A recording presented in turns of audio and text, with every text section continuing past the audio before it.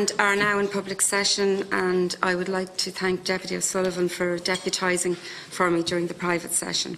Can I remind members and witnesses please to turn off their mobile phones or to switch them to flight mode, because as we know mobile phones do unfortunately interfere with the sound system and they make it difficult for the parliamentary reporters to report on the meeting, and also television coverage and web streaming will be adversely affected. We've reached item number 6 on the agenda, which is our third session on engagement with stakeholders in relation to reduced timetables. 2 weeks ago we had the first 2 of 3 sessions in relation to this, and on behalf of the committee I would like to welcome those that are our witnesses and stakeholders today. Adam Harris from As I Am, Bernard Joyce, the CEO of the Irish Traveller Movement, Caroline Keane, who is the Manager and Solicitor with Community Law and Mediation Limerick, Orla Hanaho, who is Principal of Scoil Nic Uire, Ms Mary Byrne, who is Head of Special Ed with the NCSE. So we're going to take those witnesses first, and then following that, and we'll have questions then from the members of the committee, and following that we will have Dr Niall Muldoon, who is the Ombudsman for Children, Mr Noel Kelly, who is with TUSLA, Ms Mary Craig, who is the Principal Officer of Social Inclusion in the Department of Education and Skills, and Eddie Ward, Principal Officer of Special Education, Department of Education and Skills. And you're welcome back to Eddie. So, the format of the meeting is that I will invite all of you to make a brief opening statement. If I could ask you please to stay to a maximum of 3 minutes, because we have quite a number of witnesses. We'd really appreciate that, and we will have the engagement with the committee members, and as I said, we're going to break it into 2 different sections.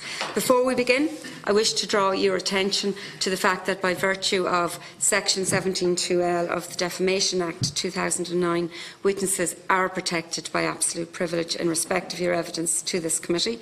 However, if you are directed by myself as Chair to cease giving evidence in relation to a particular matter, and you continue to do so, you are entitled thereafter only to a qualified privilege in respect of your evidence. You are directed that only evidence connected with the subject matter of these proceedings is to be given, and you are asked to respect the parliamentary practice to the effect that, where possible, you should not criticise nor make charges against any person, persons or entity by name or in such a way as to make him or her identifiable.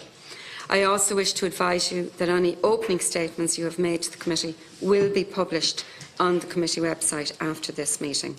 Members are also reminded of the long-standing parliamentary practice to the effect that you should not comment on, criticise or make charges against a person outside the House or any official either by name or in such a way as to make him or her identifiable. So I would now like to call on the first witness, and that's Mr Adam Harris. You're very welcome, Adam. Thank you, Chair, and I just want to thank the committee for its courtesy in inviting me today. There was an emergency the last day I was to be here, and I appreciate you making it available to me. Reduced timetables are a daily reality for many vulnerable students, and yet I think there's been a certain culture of don't ask, don't tell, with devastating consequences for young people of various minority groups, including autistic students, and I thank the committee for looking at this issue. As I Am is Ireland's national autism charity. We undertake a range of activities with the aim of bringing about an autism-friendly Ireland. In recent years in the education system, there's been a number of significant advancements, with 86% of autistic students now attending mainstream school. This is of course to be welcomed. However, permission to enter a building is not in and of itself inclusion. It's very easy for us to pat ourselves on the back and think we're doing a great job without really scrutinising the lived experiences of many young autistic people in the education system, particularly those who are out of school or on reduced timetables. On a day-to-day basis, our young people have to adapt to a way of communicating, thinking and doing which is not their own. From a young age, experiences such as getting the bus, going to a supermarket or sitting in a classroom require problem-solving, adaptation and a large degree of stress and anxiety. The principle of accessibility is something that is part of both national and international law, and yet this is far from a universal reality within our education system. Many autistic students are asked to communicate with those who are not trained to share in that communication, are asked to sit in environments which could cause severe overload and suffering, and are asked to participate in learning and social activities which are not clear or easy to understand, and are asked to be educated alongside students and staff with often little to no knowledge or empathy of their experiences. Needless to say, for many of our young people, this is simply too big of an ask. Whilst they are doing their utmost to adapt, the system seems unable or unwilling at times to meet in the middle and provide an accessible experience. For a long time, ASAM has been contacted by parents whose children are not able to attend school. In some instances, the correct provision, be it an autism class or a special school, is unavailable, or there are not enough resources to support the child in school. In other instances, the school is not operating an inclusive practice around autism, leading to anxiety, sensory overload and social isolation. And perhaps most disturbingly, children whose autistic behaviours are treated as matters of discipline in the same school policy designed for dealing with students who engage in activities such as smoking behind the shed. We discovered over time that the issue of children out of school was not straightforward. Often a parent could not answer yes or no to the question, does your child go to school? They may attend but irregularly, with their levels of anxiety leading to long periods out of school. They may have insufficient support leading to school, or at times a parent deciding to insist on a reduced hours timetable, or they may simply not have a place to go to school at all. What struck us throughout the process was the apparent indifference of the department on this issue. We do not know how many autistic students are out of school, or indeed how many are on reduced timetables. They don't know because they have not asked, and as a result schools have been left to their own devices on this issue. As a result, we wanted to demonstrate that there was a genuine and real problem. We conducted a survey of the autism community in relation to absence from school and published our report Invisible Children during World Autism Month in April. The aim of the report was not to establish a definitive solution to the problem. This is a much bigger piece of work with no single answer, but rather to make the case for a need to look at this issue. A significant cohort of our respondents, 17%, were students who were on reduced timetables. Some of these students were as young as 4 or 5. In some instances, parents who do not wish to have reduced timetables were threatened with suspension or expulsion processes should they not consent. In many instances, reduced timetables were a symptom of a lack of resources and knowledge. Today I'd like to make some specific recommendations which ASAM feels could assist this particular cohort of students. We're calling on the Department of Education to recognise that reduced timetables, whilst unacceptable, are happening. We do not feel a school ever has a right to place a student on a reduced timetable without a parent's consent. Equally, we strongly believe that schools should be given additional resources for students who need it most. We do understand that for some autistic students, a reduced timetable works well and is the will of the parent. As a result, we believe there should be national guidelines on the practice, and the key holder to sanctioning we believe there should be national guidelines on the practice and a key holder identified who can sanction reduced hours. We believe the Board of Management should have to record all instances of reduced timetables. We feel schools need to be provided with more support and more training to better support students on the spectrum, and that outside agencies such as HSE and TUSTA have an important role to play. I thank the committee for its time and look forward to your questions. Thank you, Adam. It's not the first time we've heard about New Brunswick in Canada, and they certainly seem to have a really good system in place, and we're looking forward to learning a little bit more about that. Thank you for your contribution and for respecting the time. It's appreciated. So I now move to Bernard Joyce, who's the CEO of the Irish Traveller Movement, and you're welcome back to us, Bernard. Okay, thank you very much. Chairperson, deputies, senators. Obviously, this is our second time here in terms of before this committee. As the Director of the Irish Traveller Movement, the Irish Traveller Movement is a national traveller-based, traveller-led organisation, and I welcome the opportunity to present you today on the matter of reduced timetables. There's an urgent need for review and now widespread use of reduced timetables, as currently there's no requirement in terms of monitoring the practice by the DES or TUSLA. Also, there's no support to monitor at a local level. As many members may know that since the cuts, 87% of the cuts to traveller-specific education took place in 2011. There has been an increase from this time onwards in terms of the practice with the withdrawal of visiting teacher service and resource teachers. Something like 40 visiting teacher services were cut, along with up to 500 resource teachers, and which plays an important role in terms of the reduced timetables that actually came in place. Another obstacle is the monitoring, is the lack of government support to national traveller organisations' work in this area in terms of progressing traveller education. The reduced timetables is a concern and is unacceptable practice of use in managing poor behaviour, especially for pupils at risk exclusion, including members of my community. It is critical that other approaches are considered and undertaken where mitigating issues are affecting a student's ability to engage. Other options with all parties involved, including school personnel, the pupils, TUSLA, DESH, should be explored. The basics of reduced timetables should never be used to improve behavioural, special and additional needs on the basis of identity. The emergence of practice of reduced timetables for travellers in particular stems from low expectations of travellers and feeds into a narrative that our young people can't accomplish their aspirations of becoming teachers, doctors and indeed politicians. Our young people have always had these aspirations and we need teachers to believe in their aspirations and in their dreams for the future. From a legal perspective, there is potential for legal action arising from the misuse of the practice for travellers, where any practice that might be concluded as being discriminatory in the nature specifically under the Equal Status Act applies. It cites 4 areas in which schools must not discriminate, 3 of which are relevant here: the access of students to a course, facilities or benefit provided by the school, any other terms or conditions of participation in school, and the expulsion of a student or any other sanctions. There is alternative approaches used in timetables. In the UK, there is a comprehensive objective to apply stringent standards across schools on its use of reduced timetables. These criteria may apply for a proposal in the Irish context.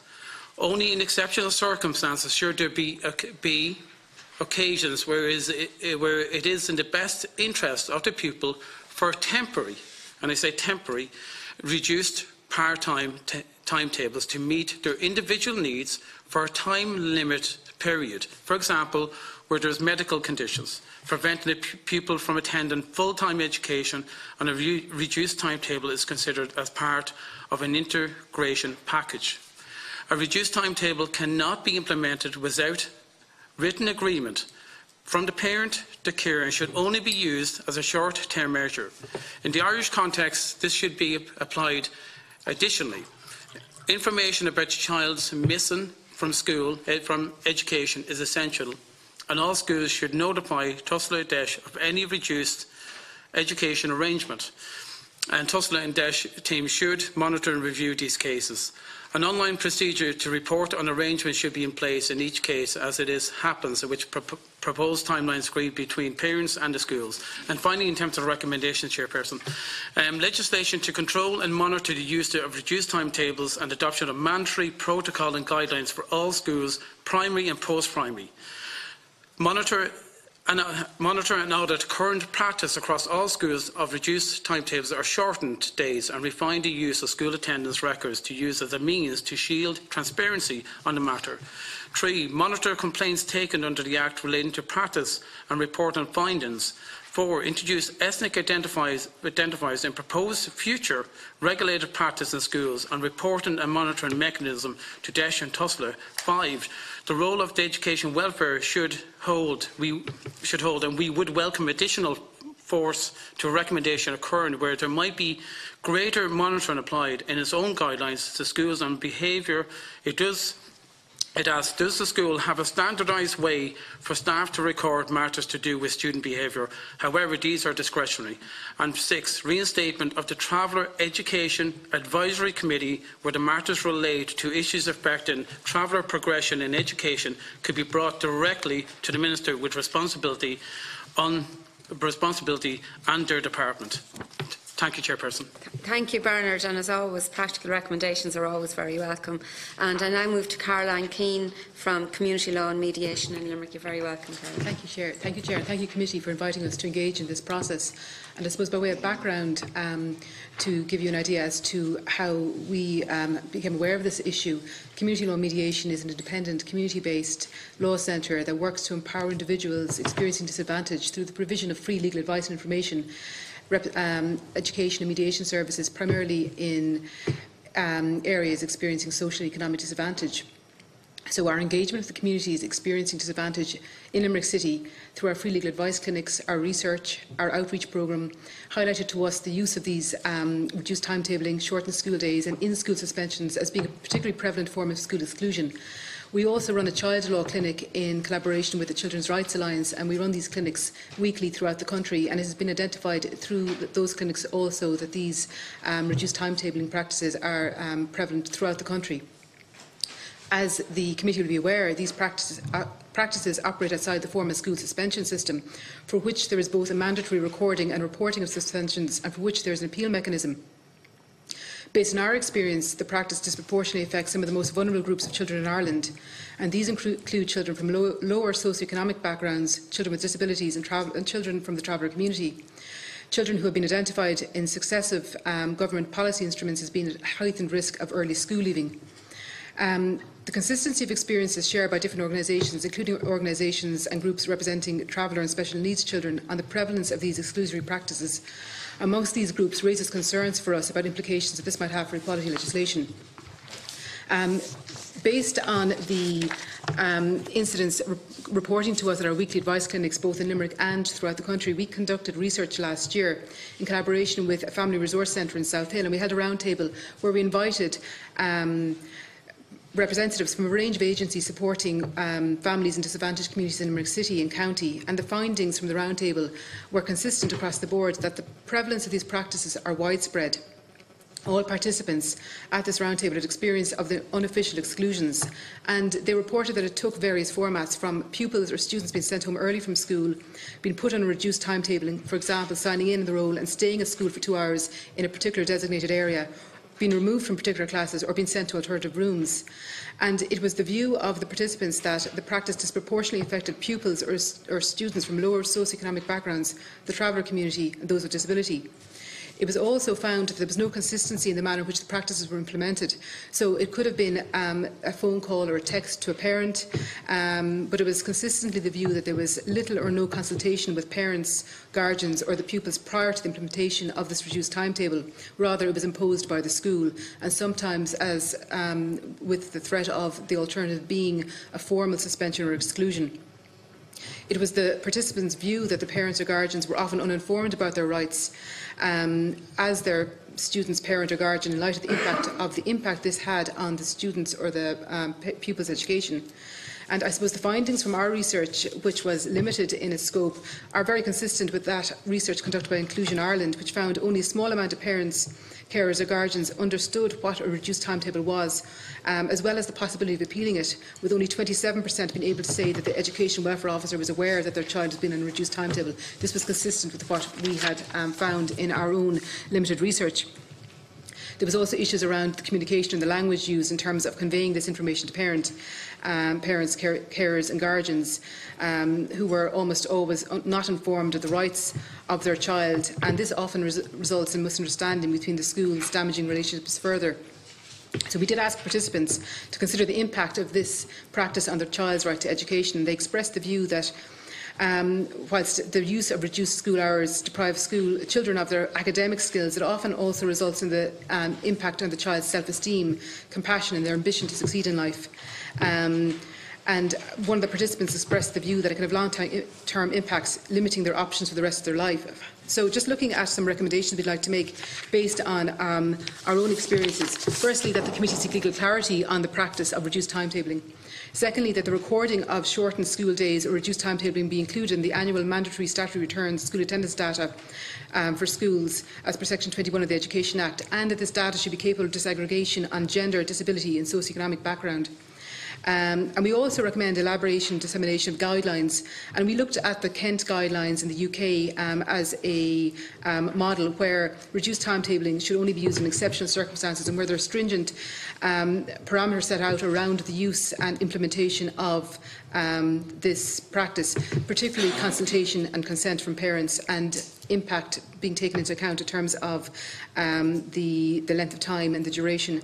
And finally, we recommend the implementation of legislation to clarify the practice of reduced timetabling, taking into consideration time limits, recording, reporting, crucially, alternative education provision during exclusions, and greater consultation between school, parent and the appeals process. Thank you for this opportunity. Thank you. Very interesting work. Thank you, Caroline. And now I'm going to ask Orla Hanaho, who's the Principal of Scoil Connacht, to make her presentation. Okay, thank you. Chairperson, Deputies and Senators, I welcome this opportunity to speak about my views on reduced timetables. I am a primary school principal in Connacht, Senior School, Killinard and Tala. I've been principal for 11 years in my current school and taught for 10 years in a junior school. I have a diploma in special needs education, and as part of this diploma I spent time in very special schools. So I have a lot of experience on the ground which I would like to share with you. In my 11 years as principal, I've put reduced timetables in place for 6 children, and this would have been always the last resort. And in my experience, and from talking to other principals, it's always in the best interests of the child that a reduced timetable is put in place. Generally, the timetable is put in place because the child can't cope with a full day in school and requires a lot of one-on-one attention for the child for the time that he or she is in school. The child mightn't be succeeding in a large class and may need one-on-one or small group teaching, which can't be sustained all day because we don't have the resources. The resources that we do have is an allocation of hours for special needs teaching, and this is to cover everything. It's to cover children with emotional and behavioural difficulties, learning difficulties, assessed syndromes, speech and language difficulties, ASD, physical disabilities, hearing and visual impairments, and children with exceptional ability. And these hours have to be divided amongst all the children with needs in the school, including the child who needs intense support. So we have to ensure that the right to an education and to these hours for all the children is not compromised due to the needs of one child. So it's a balancing act with the resources. And the following are just some examples of real situations in which reduced timetables were put in place, and I hope that this will illustrate the complex issues that schools face. And just from listening to the speakers before me, we would have a process, we would record this, we would consult the parents. Like in my school, this is not, and the board would be involved. We have very clear procedures that we use, as with everything in the school, but again, that's only to my school. So say last year we decided to put a child in a shortened day because of the difficulties he was experiencing in the afternoons. This included violent and aggressive outbursts in which the other children and staff members were at risk. He used to run around the school, banging walls, doors, hitting children he met, upending furniture, general out-of-control behaviour. A reduced timetable was put in place in an effort to reduce suspensions, as he had been suspended for these outbursts, and we wanted him to experience success in school and not end each day on a negative note. And this was temporary. It was reviewed every 6 weeks. Mum was involved. And then we had another child then with violent and aggressive behaviour, and he was also engaging in self-harm, and he really benefited from a reduced timetable. He was on a waiting list for CAMS for about a year, just like he wasn't getting any other supports. When he had one-on-one attention from the teacher or the SNA, he was manageable, but when the adult stepped away, anything could happen. So there was tension and apprehension in the class due to the unpredictability of his behaviour, and this was really distressing for the other children.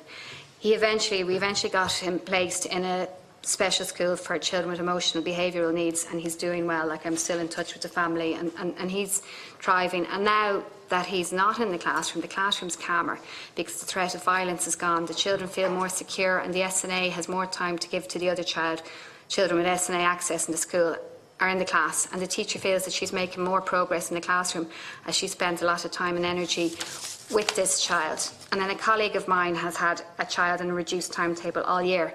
This is a junior infant child. Just to give the background, it's a child of 2 addicts who had been very neglected. Social work was involved, so he was brought into the school building. No use, never seen a school building, as he had only spent time at home, and he wasn't used to other adults or children. He used to come in every morning afraid, trying to escape. He was terrified. He punched, kicked and hit and kicked every child adult he met, and this was terrifying for him and for all the other little 4- and 5-year-olds in the class. So this was unsustainable. The whole school was in chaos every morning as a child came in, which was terrible for him and terrible for the other kids. So with the foster mum and I think the social worker, reduced timetable was put in place, and he started off 1 hour, hour and a half, 2 hours, 3 hours, and I believe now he's coming in until 1 o'clock every day. He still can't do the full day, but it's like it has helped him. And then a child, and this is my last example, a child in 6th class in a neighbouring school, he was refusing to go to school. He had extreme anxiety about school, didn't want to be there. So an agreement with the child, the parents and the education welfare officer, because he had missed so many days in school, was that he would be, that if he came in, he would be allowed home early every day, and this got him into school and eased his anxiety. So to conclude, we simply don't have the resources to meet the complex and extreme needs of some children, and we're balancing this with the duty of care that we have to all the children in the school. And I really think that the reduced timetables is the small issue. I think we need to look at what leads to a reduced timetable. Like, I would urge you to look to all the other agencies who should be supporting us in schools and the parents in managing the most vulnerable children in society, and to ensure that there are alternative placements as well for children who can't cope in a mainstream school. By the time a child gets to a reduced timetable, he's been failed. Like, there's layers and layers and layers. It's complex. So to conclude, I firmly believe that it's not the reduced timetable that's the issue. And again, I would agree that there has to be guidelines, nice, simple guidelines, not loads of paperwork for schools, but a checklist or whatever, something to put in the returns at the end of the year, how many children on reduced timetables. And it could be a nice, simple exercise for schools, because we are flooded with paperwork at the moment, but something easily, I think, could be worked out. But I think that you need to look at the complex factors that contribute to a child needing one in the first place, the lack of services and supports for children in need. And also, you have to balance the needs of this one child with the other children in the school, because I see children in front of me, the quiet children, the children who should be succeeding and more in literacy and numeracy, in everything, but a lot of their time, they're not getting the teacher attention time because the resources are directed to these children. So I'd urge you to look at the big picture. Okay, thank you. Thank you, Orla. It's always good to hear another perspective on it, and also to look at it from the point of view of all of the children within a class and within the school. Now, the final speaker in the first session is Mary Byrne, who's Head of Special Education in the NCSE. You're very welcome, Mary. Thank you, and thank you for inviting the NCSE here today to discuss the use of reduced timetables in schools. At this point, and conscious of time, I'm just going to highlight a few points from our written submission. First of all, the NCSE uses the term reduced timetable to refer to school-based arrangements whereby students have a later starting time or earlier finishing time to other students, or take fewer subjects than is usual for their peers, or don't attend school for the full 5 days each week. In the past, we have reported concerns that for a variety of reasons, a number of students with severe EBD were not in full-time education because they were on reduced attendance as a way to assist the school to manage their challenging behaviour. We have also advised that some students with autism were on a reduced timetable and or missed days from school because they could find it extremely difficult to cope in school due to extreme anxiety or sensory issues or social and communication difficulties. In some cases, these students can be marked present on the roll, but still miss significant time from school, which is not officially recorded. There was little available information about this, so the extent of the problem was not fully understood and therefore wasn't being fully addressed.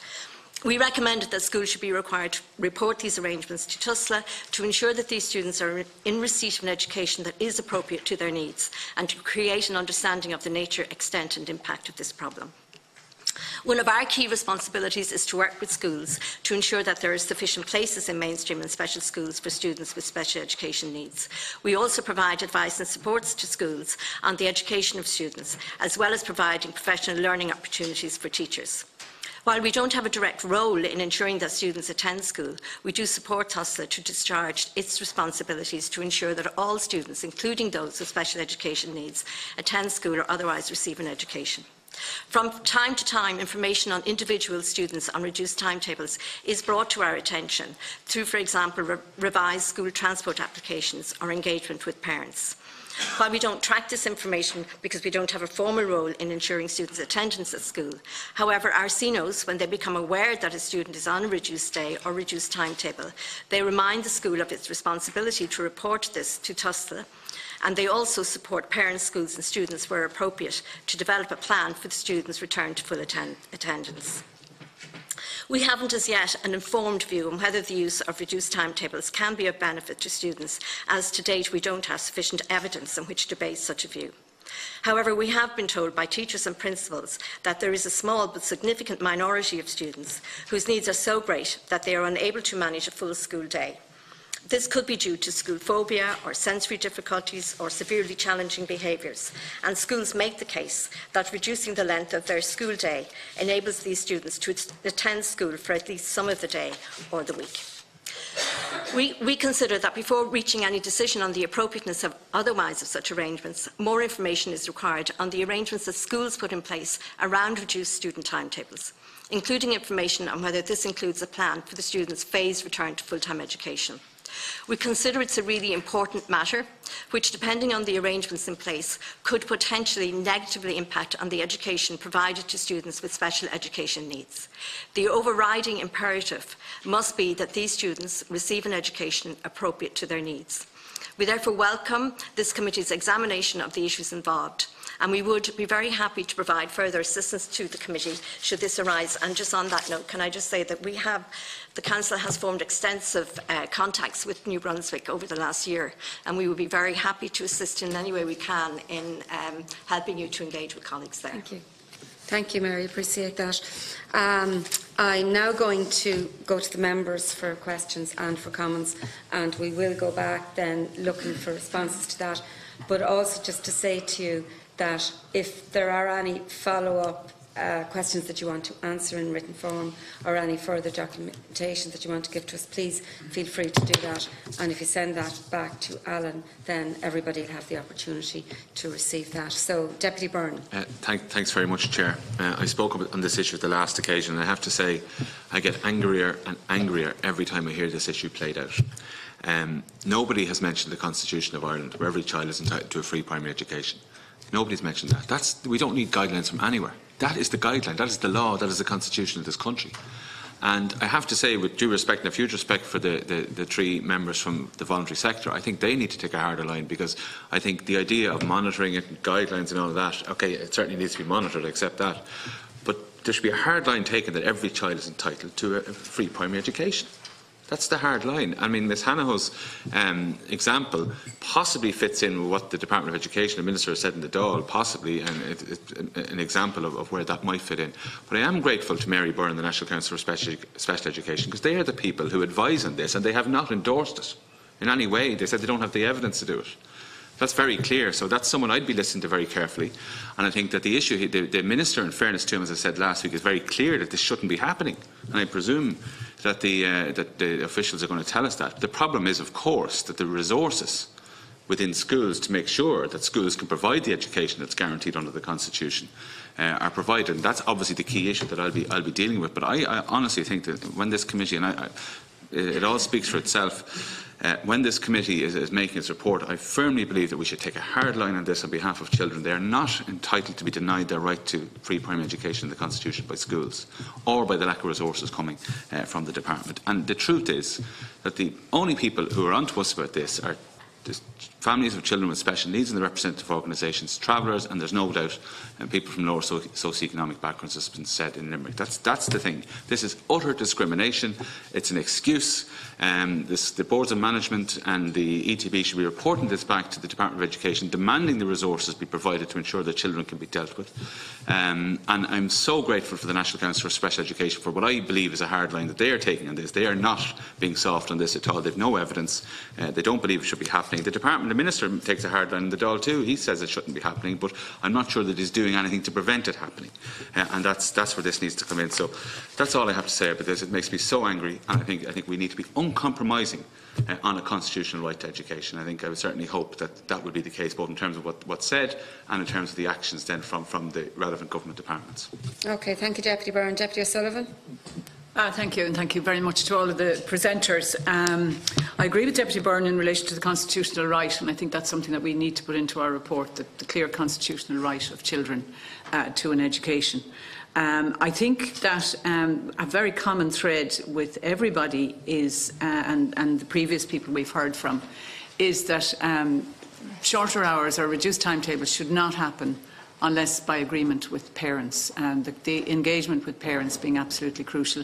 And I think, in fairness, the examples that Orla gave us are all ones, I think, where, well, maybe I'm wrong, but I think where parents were absolutely consulted and agreed that this was the best thing for their particular individual children. So I think, having agreed with Deputy Byrne, I think there will be very unusual and occasional cases where it is agreed with the parents. But if that is the case, then it should also be, I'm quite shocked by the statistic that Caroline presented, that only 27% of people were able to say that even the Education Welfare Officer was aware of the fact that a child was on a reduced timetable. The Education Welfare Officer most certainly should be involved.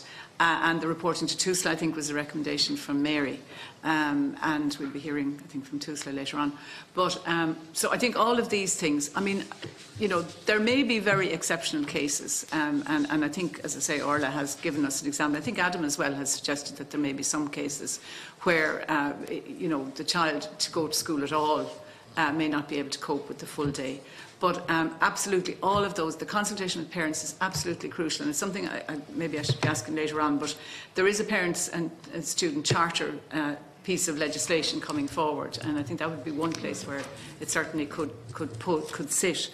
But data is just completely lacking from what we're hearing in terms of anything being required to be reported. So we need the data, we need the consultation with parents, we need the rights-based approach, which Deputy Byrne has proposed.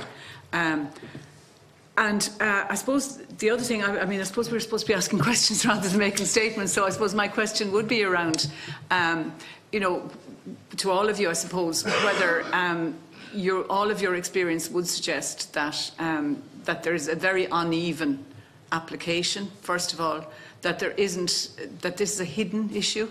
And I'm delighted that we have decided to explore it here in the committee, and we need to make strong recommendations.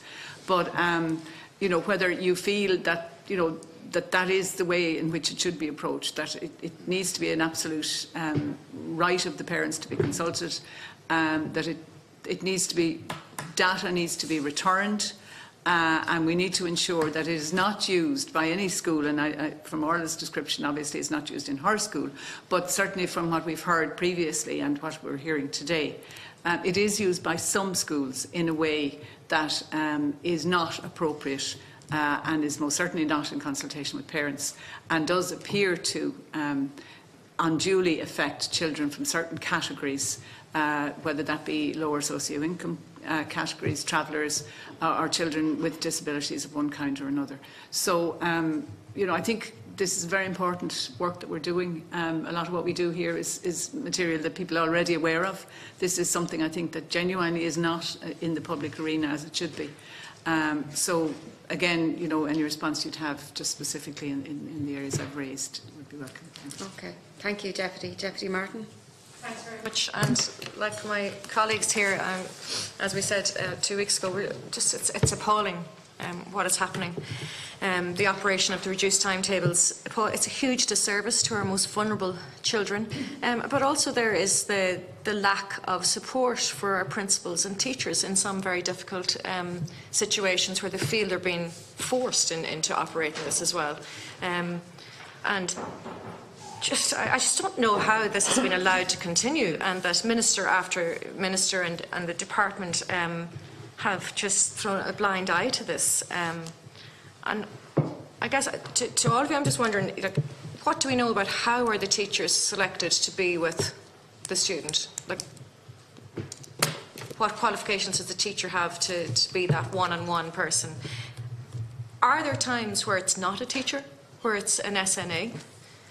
When the SNA was hired in the school, were they informed there will be occasions where you'll be the one person with the most difficult student in the school, and that's part of your job? Because I don't believe that's part of an SNA's job whatsoever. There's to support a child's education with the teacher in the classroom. So the SNA and the student there are suffering that scenario if that's happening. Do we know any information of the rooms being used in this reduced timetable and how suitable they are? I'm just curious about that. Did that come up in the survey? Do we have any idea, obviously the department hasn't, but do we have any idea the maximum amount of weeks that this is happening? Like, I know already you mentioned 6 weeks, then it's reviewed, but has it ever gone on for like half a year where a child is on a reduced timetable? Has it gone on longer? Are parents always informed of that option for the Section 29? What happens when the parents don't agree? There's a multitude of questions here. Orla, when I was listening to you, it was really screamed at is we simply don't have the resources.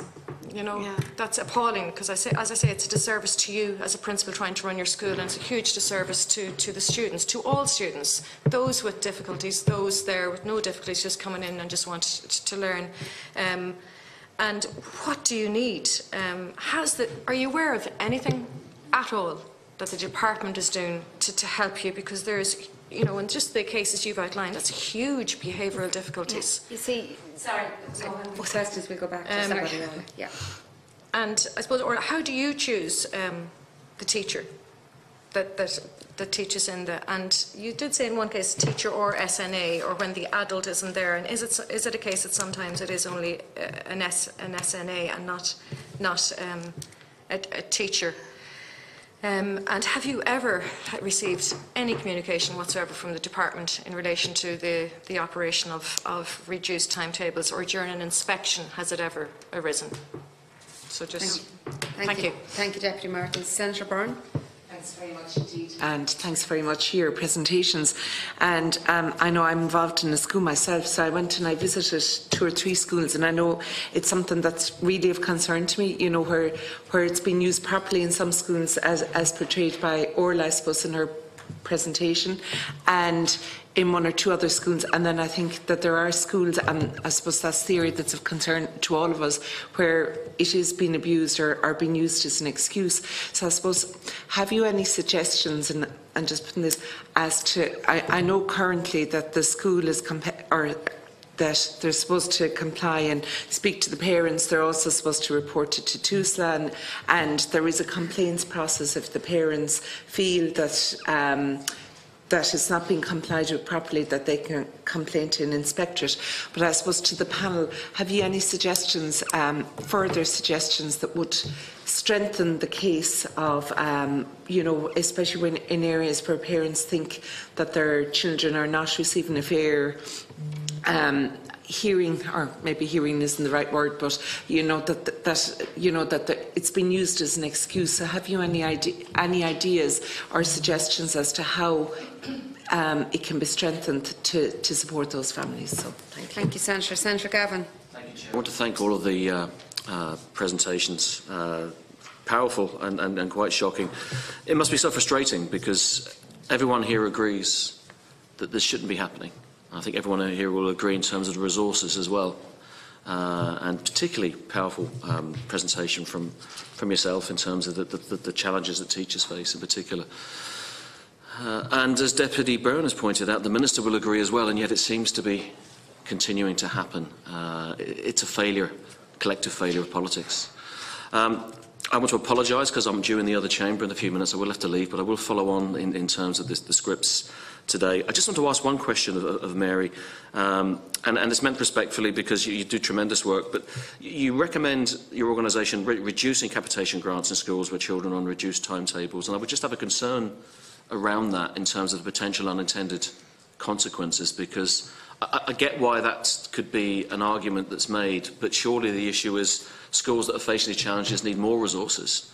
And again, that comes back to the monitoring in particular. Again, I just want to thank you all for your presentations. Thanks, Chair. Thank you, Senator. Senator Gallagher. Thank you very much. And I'm a guest here today, taking up the place of... thank you very much.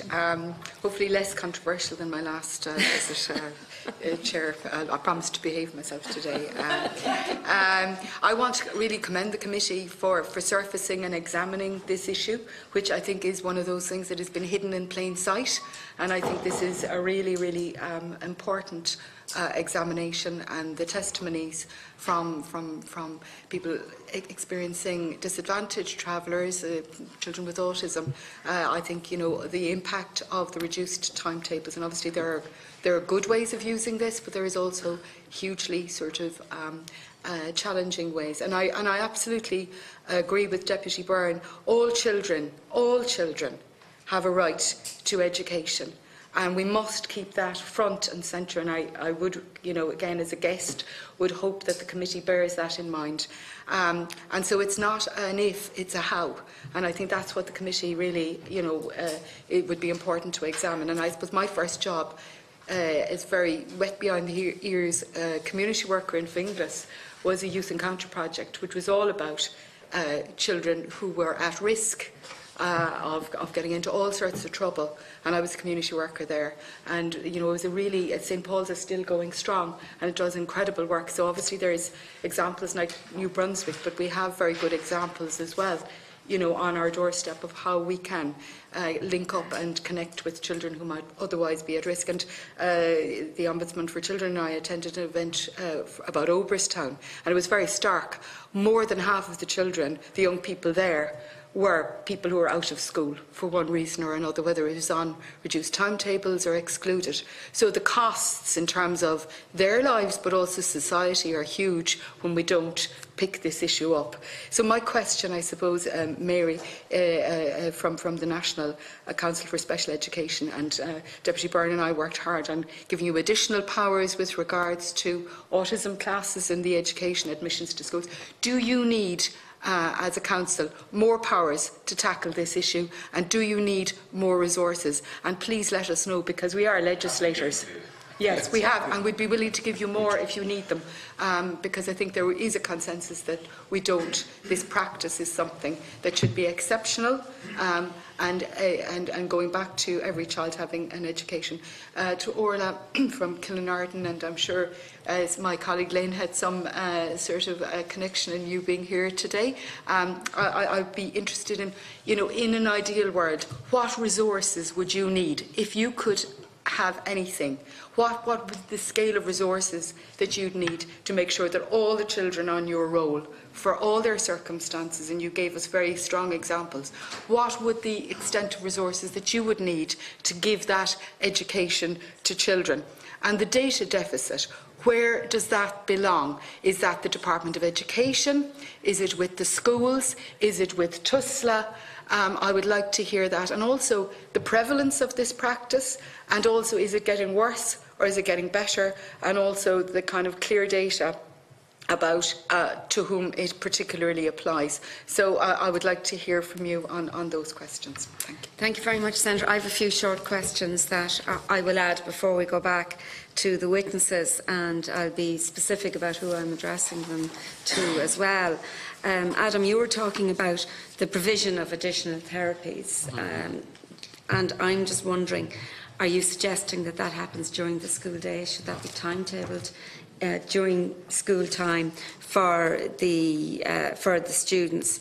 And also you were talking about boards of management should explore other options before recommending that an autistic student with overly complex needs be expelled or transferred to another school. Within the context of schools having limited resources, I'm just wondering about the impact on the other children in the class, considering that a third of the respondents in your own survey said that their child was on a reduced timetable due to a lack of resources. So the whole area of resources is a really big one there. Bernard, you were talking about the reduced timetables being employed for behaviour management situations. Just wondering if you have any alternative strategies that you would recommend or suggest should be taking on board with that. Caroline, you were talking about data that could be used, and I'm just wondering how you propose data on the use of the reduced timetables in relation to gender, disability, socio-economic background, how that should be disaggregated, because sometimes when we label too much or when we have too many boxes to tick, again, that can lead to further segregation and possibly more exclusion. I was also just wondering, was there any particular reason that the Department of Education and Skills or any other state body, such as the NCSE, did not take part in the roundtable discussion? Maybe they weren't invited, but I'd just be interested in knowing the reason on that. Orla, it's always good, to listen to another perspective, and coming from a teaching background, I would have evidenced what you're talking about. I would be along the lines with my colleague Deputy Byrne in terms of ensuring that every child has the opportunity to have a school education, but that's not taking away at all from understanding the situation that teachers and other pupils have to deal with, and that how that impacts. But you talk about resources that are needed in terms of helping parents manage their children, because sometimes parents have their own complex needs. So I'd be interested in hearing a little bit more about that. Because obviously sometimes we need to help with parenting skills as well, and sometimes through schools we can do that. Mary, I share Senator Gavan's view in relation to the possible reduction of capitation grants, because I think that certainly can disadvantage children in an already stretched environment, and that's not something that I would like to see happening. But I also want to ask you about the role of parents in a reduced timetable situation. In your experience, do parents fully engage in terms of arriving at a mutually acceptable situation? Obviously, we want parents to be consulted at all times, but is there a full engagement there? I've dealt with both parents and teachers in relation to these situations, so I'm just interested in your perspective on that. So I'm going to go back now to the panellists. So we might do it in reverse order, and Mary, maybe I'll ask you to respond first. Thank you. In relation to the questions that were posed, I just have a couple of comments I'd like to make back. One of the questions, or a number of the questions, revolved around what supports schools have or what support schools need. And I'd like just to draw the committee's attention to the fact that the department and the government, in fact, have approved a new pilot of a school inclusion model from next September in one area. This is based on recommendations that the NCSE has made in the past, that students and those with behavioural difficulties and communication and sensory difficulties and so on require the appropriate support at the right time. And in order to put some of those appropriate supports in place, we will have in that pilot area a range of supports. So, for example, the NCSE will have speech and language therapists and some behaviour practitioners and OTs. And we really will be trying to work with NEPs and with the HSE and with other services in the area to try and see what model of support can be put in place in schools to assist schools and to build their capacity to try and work with students with the most challenging of needs. So it will be, and this project will be evaluated, and it will be very interesting to see what the outcomes for students are, and if in fact it does have outcomes that might end up with, fewer students need to be put on reduced timetables. So I think that's a really important project, and one that has relevance to this area. The second point I suppose I'd like to make is that it's not just in Ireland we're hearing about an increase in children being on reduced timetables. This is a phenomenon that's happening in a number of different countries. And, to the point where I think it's important to stand back as well, not just to look at the reduced timetable bit, and I think that Orla referred to this. I think it would be really good to look at what's driving this increase and what are the reasons behind this. And given that we now know that this is an international phenomenon, perhaps Ireland could play a part in setting up some kind of a research project an international research project where we look at this. We were thinking perhaps funding might go to the Education Research Unit, or an agency like that, to engage in that type, because we absolutely are not on our own in this. The third point I wanted to make was in relation to schools do have a responsibility to ensure that those teachers with the greatest level of experience and qualifications are working with students with the greatest level of need. And whilst many schools undoubtedly try to do that, we are sometimes disappointed to hear of situations where this isn't the case, in how, in particular, teachers are deployed to special classes. And we are told sometimes that, principals can find it hard to get their experienced teachers to take these classes, sometimes because they're not confident enough or they feel they don't have the requisite skills. But really, this isn't a reason to not give the class the most experienced and most qualified teachers. Finally, I was asked three specific things that I'd like to address. Senator Kelleher very kindly suggested that we might need more powers or more resources to tackle this issue. Actually, the NCSE, we consider that we're only part of this picture. This is much wider than students with special education needs.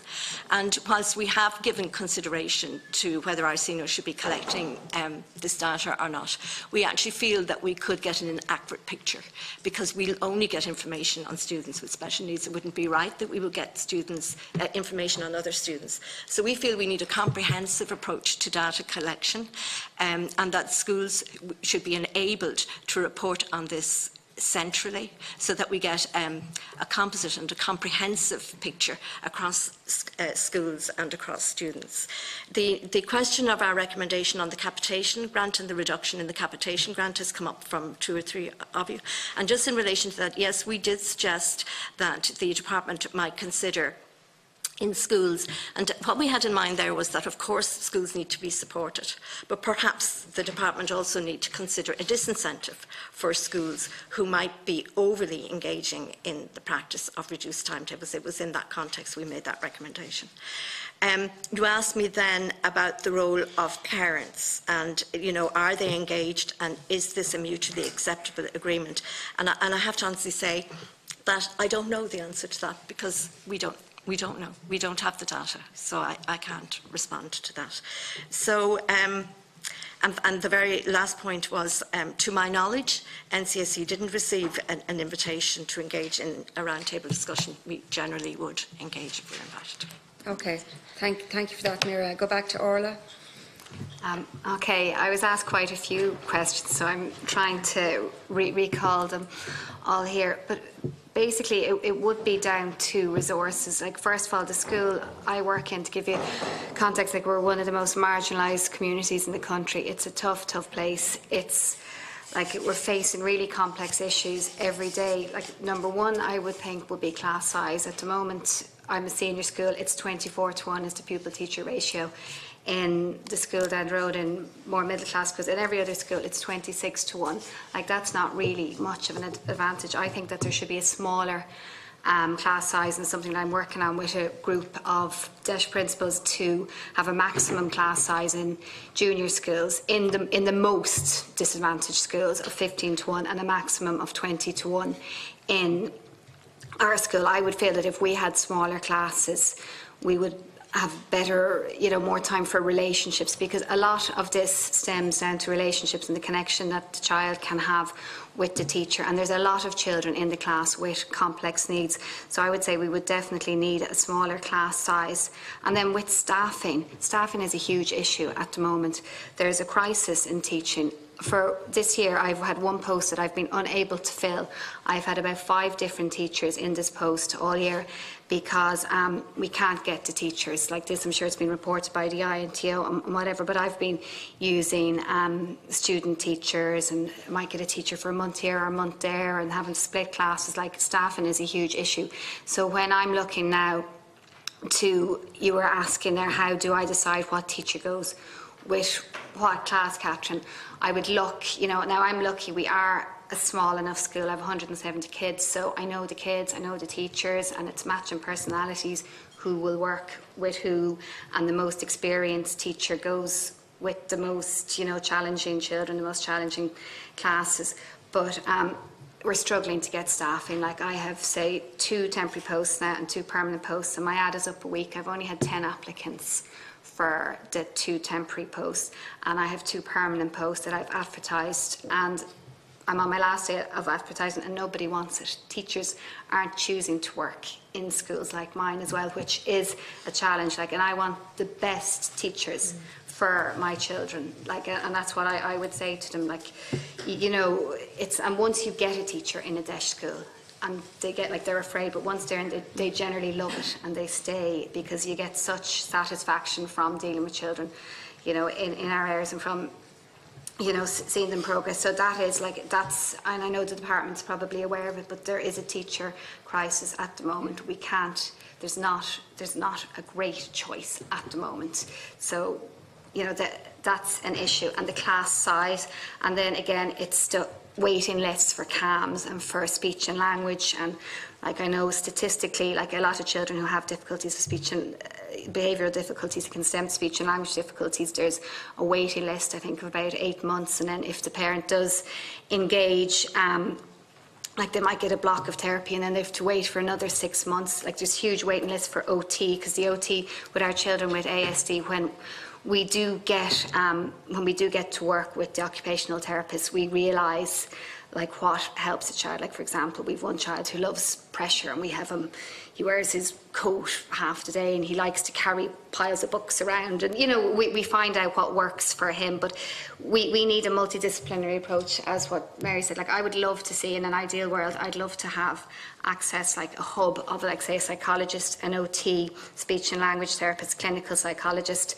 working to serve, say, disadvantaged schools in particular, to serve in the schools, because there's the capacity of the parents as well. They don't have the capacity sometimes to attend the appointments, so we would have missed appointments. I would use my homeschool liaison officer with, say, a lot of these children who I spoke to. She would have picked up mum and driven mum to the appointment and waited for her and held her hand, to get the therapy. That's a huge process in itself. And then we also, what we do find beneficial in our school is we have access to a counsellor. We get a counselling grant from TUSLA, and we have a counsellor who comes to our school 2 days a week. And that has helped a lot of our children with, say, emotional and behavioural difficulties, because they have somebody to talk things through and to help them with the bereavements and tragedies that they're facing. Yeah, well, it's and to me, it's all about early intervention, because really, by the time a child gets to secondary school, and I think it's very, very hard to pull them back. And I would know from the secondary school in our area what they're facing with. At the moment, there's open drug dealing during the day. There's children going into that secondary school on drugs. I would have come across children, in 6th class who would be taking drugs as well. So, it's a massive social issue in our particular area, which it's not a simple process. And what did I want to say? Yeah, and we'd never have an SNA working with a child alone. It's generally a team. There's children who we would have to have 2 adults with at all times, if they're very difficult, and they would be in and out of the classroom with the SNA. The SNA might see that they're getting a little bit fidgety, a little bit difficult, and just bring the child out, do a job, or go to another room, but it would be in the classroom. We've no special rooms or whatever, and if we ever do something that we do as well to avoid suspending children is an in-class suspension, in-school suspension, where they would spend time out of their own class but down with another teacher. And that sometimes helps them because they want to get back to their own class. And it's keeping them in school and with, and learning and engaged, but it makes them want to be with their peers. So that's a strategy we found that's actually been very beneficial. Yeah, is there anything that anybody wants to ask me? Because I just feel that our school would be struggling at the moment. There's so many issues to face. It's the complex issues of our particular area. So I would feel that you have DEIS Band 1 schools, but then you have, we would call them DEIS Plus, and that they need even more resources than the more privileged schools or middle-class schools need as well. So I think that needs to be taken in account, because I'd say if you were to do a survey of where the reduced, as I'm sure you found, like it is in the very disadvantaged communities, so they need to be targeted first. They need to get more resources than the rest of the schools, definitely. Yeah. So that's, yeah. Actually taught in deaf schools, so we would have that experience as well. Yeah. Thank you. There will be an opportunity for a supplementary when everybody is finished, if there's needed, But thank you for that. It's harrowing what you're describing, but it's realistic. It's a true picture, and that's what we need to hear. What happens when it's, we've so much to think about, and when to reduce timetable. It is, and you're trying to engage with parents who don't really have the capacity. Like, you're trying to help them and to get them to appointments, but like these, I would have huge empathy for the parents who have like a 10 or 11-year-old boys who might be hitting them at home, and they're trying to manage them, or they're trying to manage their sensory needs, and they've no education themselves. So I think the parents need more support as well. Absolutely. Thank you, Orla. Caroline, I'm going to turn to you now. I suppose, looking at one of the first issues that was raised, and Deputy O'Sullivan questioned the issue as to the engagement of consultation with the parents. I suppose I can only speak from my own experiences. We run 2 clinics a week in Limerick, and these would be in areas which have very high early school leaving, as high as 46% in one area in terms of early school leaving, which is far higher than the national average, 12.5%. So you're dealing with parents who might have a very poor educational history themselves in terms of their own experience with schools. And oftentimes, an issue that Orla mentioned is the capacity of the parent to engage with the school can also equally be an issue at times. So for the most part, the parents that will come and that I will meet weekly at clinics. Yesterday I met a parent who tells me her son has been on reduced timetabling for 4 months, and she does not know the reason why. Now, she doesn't, there's no formal communication around this. It's a practice that has kind of slid into existence, but she does not know the reason why. There's no piece of paper, there's no form, there's no letter, there's no way to appeal this.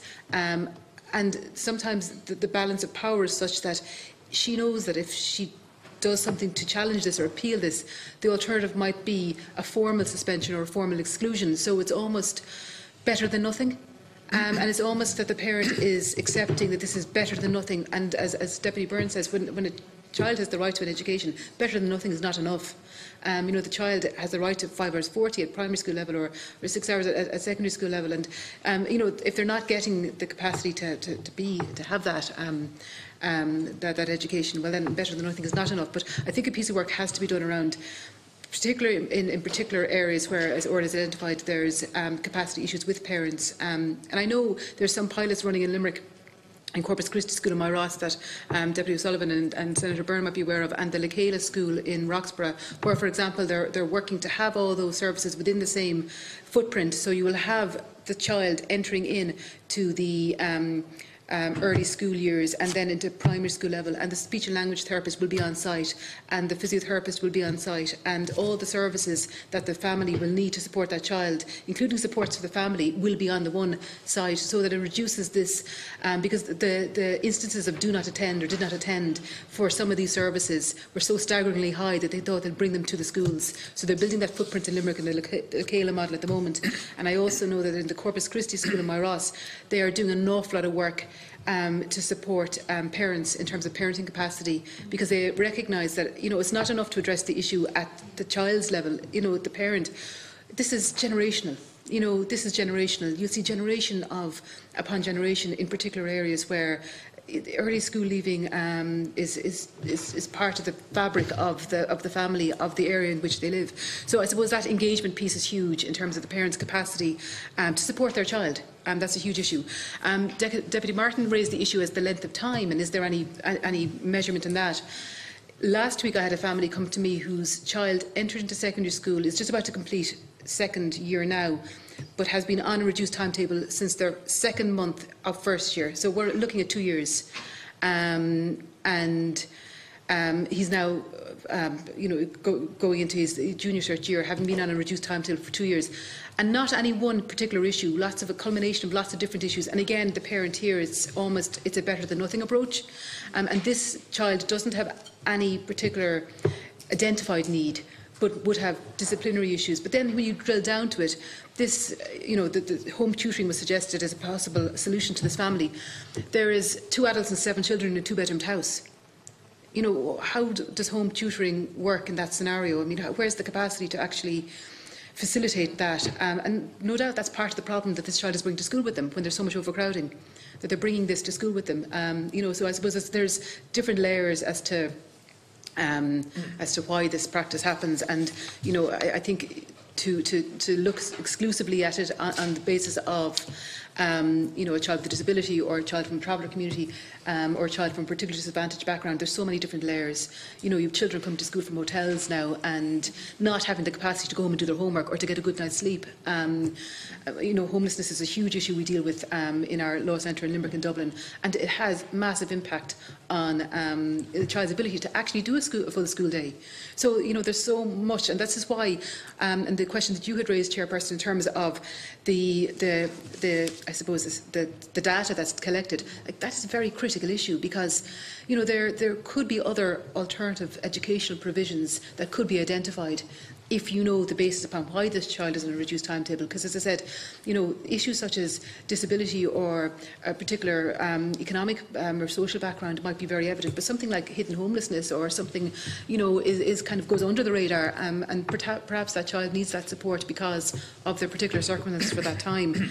So that's, I suppose, in terms of answering your own question and the data as to how it could be used. In terms of our own roundtable in Limerick, I suppose it was organised locally, and it was we sent our invitations through the Limerick Citywide Children and Youth Forum, which is made up of services supporting families across the city and the county.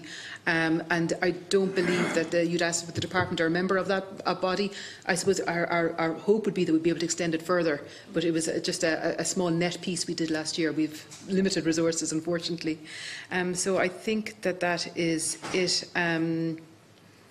In terms of the questions that were posed, unless there's anything further. No, that's fine. Thanks, Caroline. Thank you. Bernard.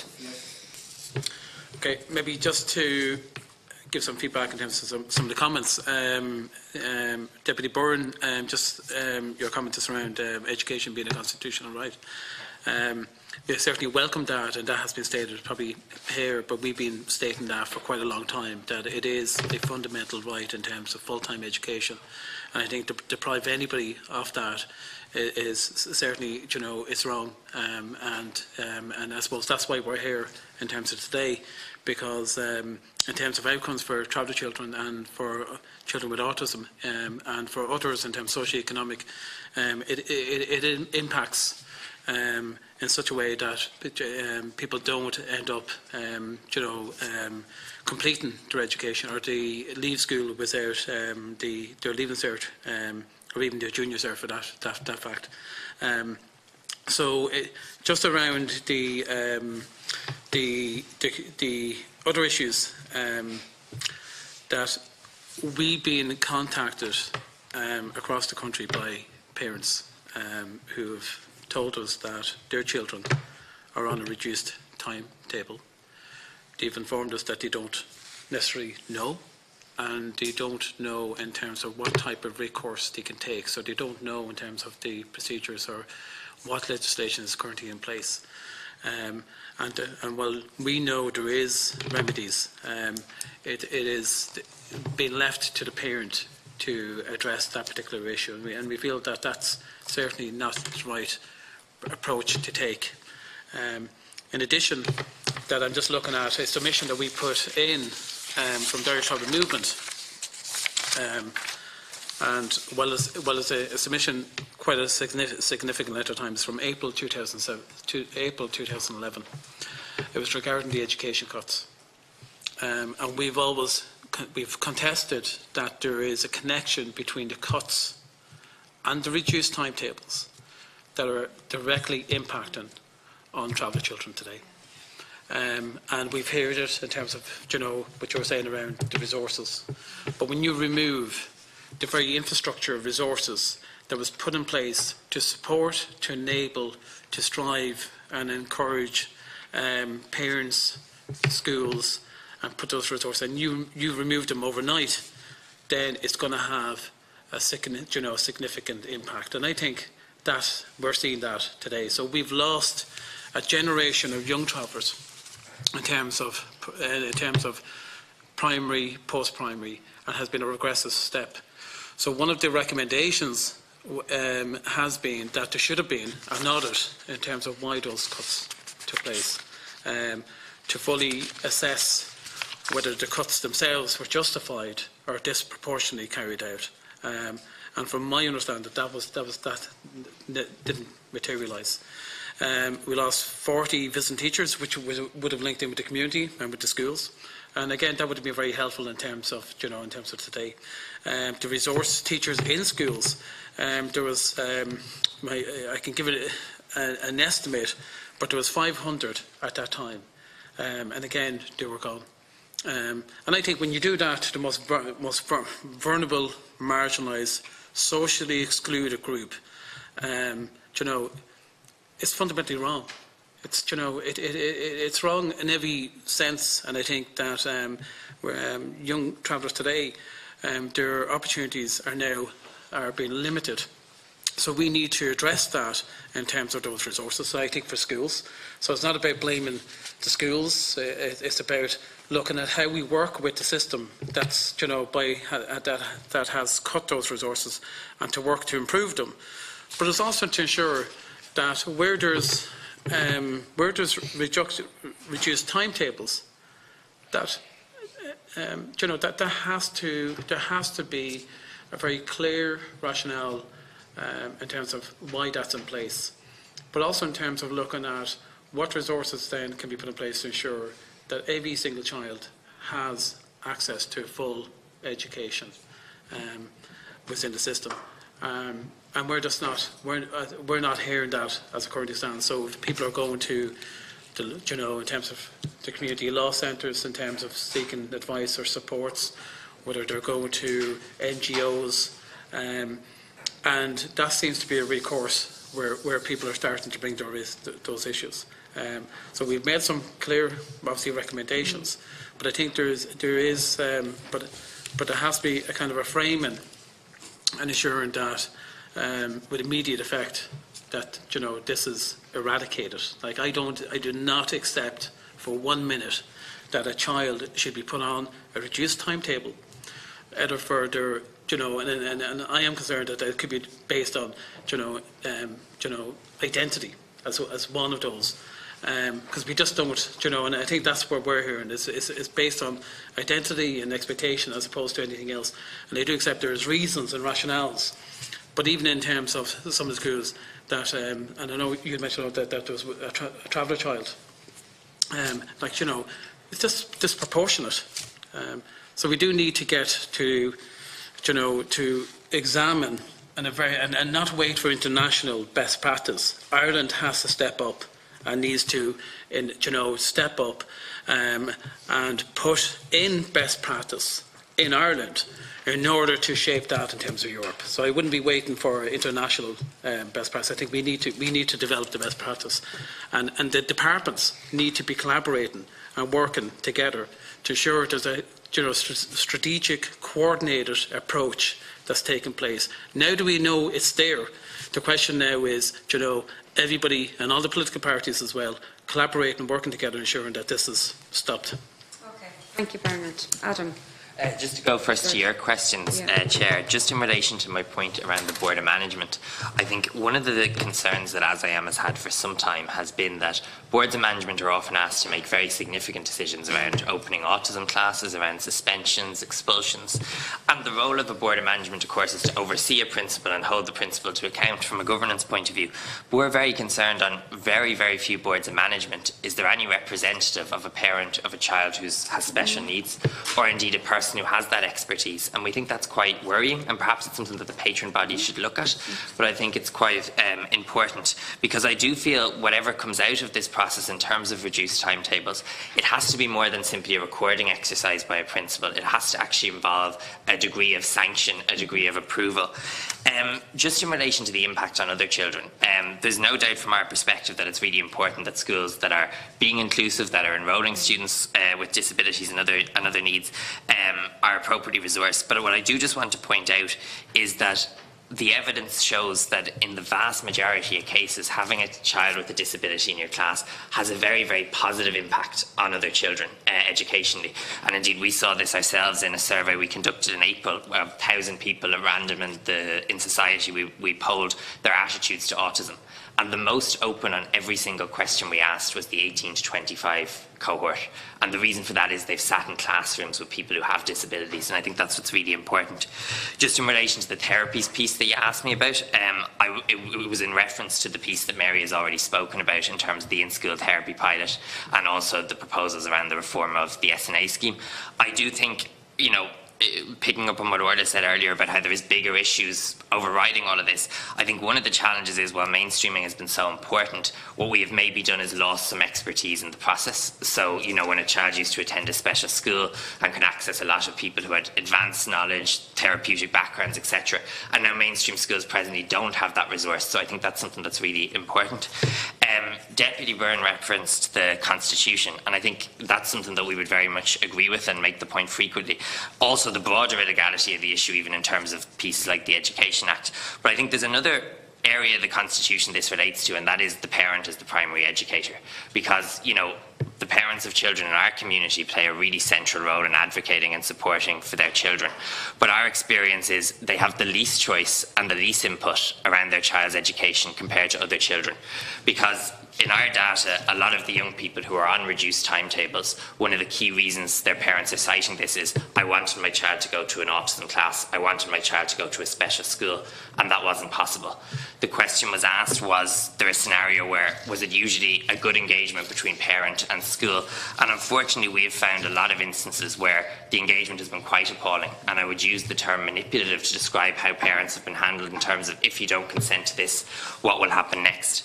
I just think when we're making the legal argument, there is another factor at play here, and that is the UN Convention, because the UN Convention is very, very clear in saying that it is never the obligation of the child to somehow adjust and adapt to fit into the school. The onus is on the member state and its agencies, in this case in the school, to adapt to meet the needs of the child. So when an autistic child, for example, is struggling and maybe as a result experiences a meltdown, loses the ability to communicate, that's not a choice. That's something that's happening because of the environment and the experience they're having being inaccessible. And I think what's really, really important is we need to look at this from an accessibility point of view and realise that that onus has to keep going back on the state. And what I'm concerned about is, when instances like that are happening at present, the policy that tends to be operated is a code of behaviour, not an accessibility policy around how can we support the child in this instance.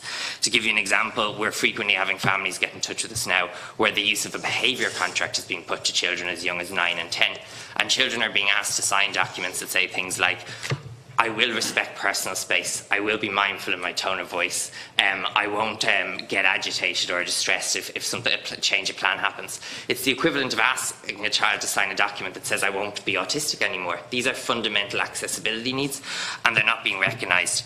And I think what this comes down to is, in the document that I've already submitted, our written submission, we outline from the parents we talked to about reduced timetables the reasons they cited their children were on reduced timetables.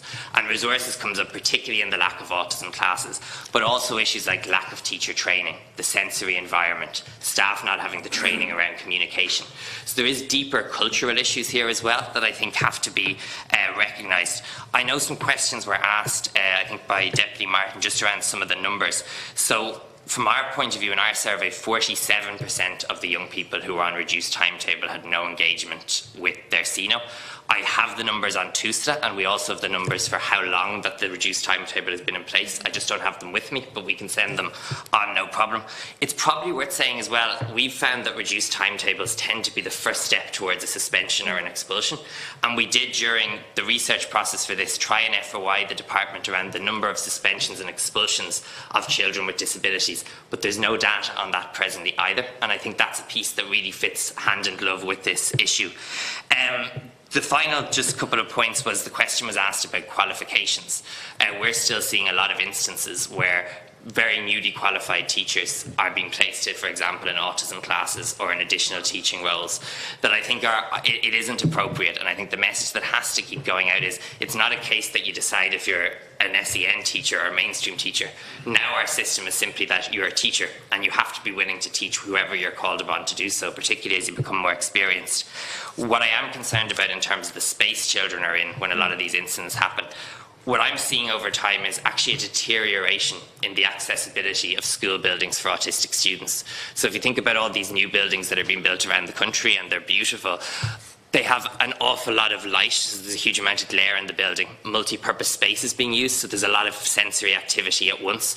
Even the colour schemes throughout school buildings, the very bright, vibrant colours that are now being used in the buildings, are posing fundamental accessibility issues. So we're looking now at physical access, but we're still not embedding autism-friendly design into the construction of autism classes or autism schools.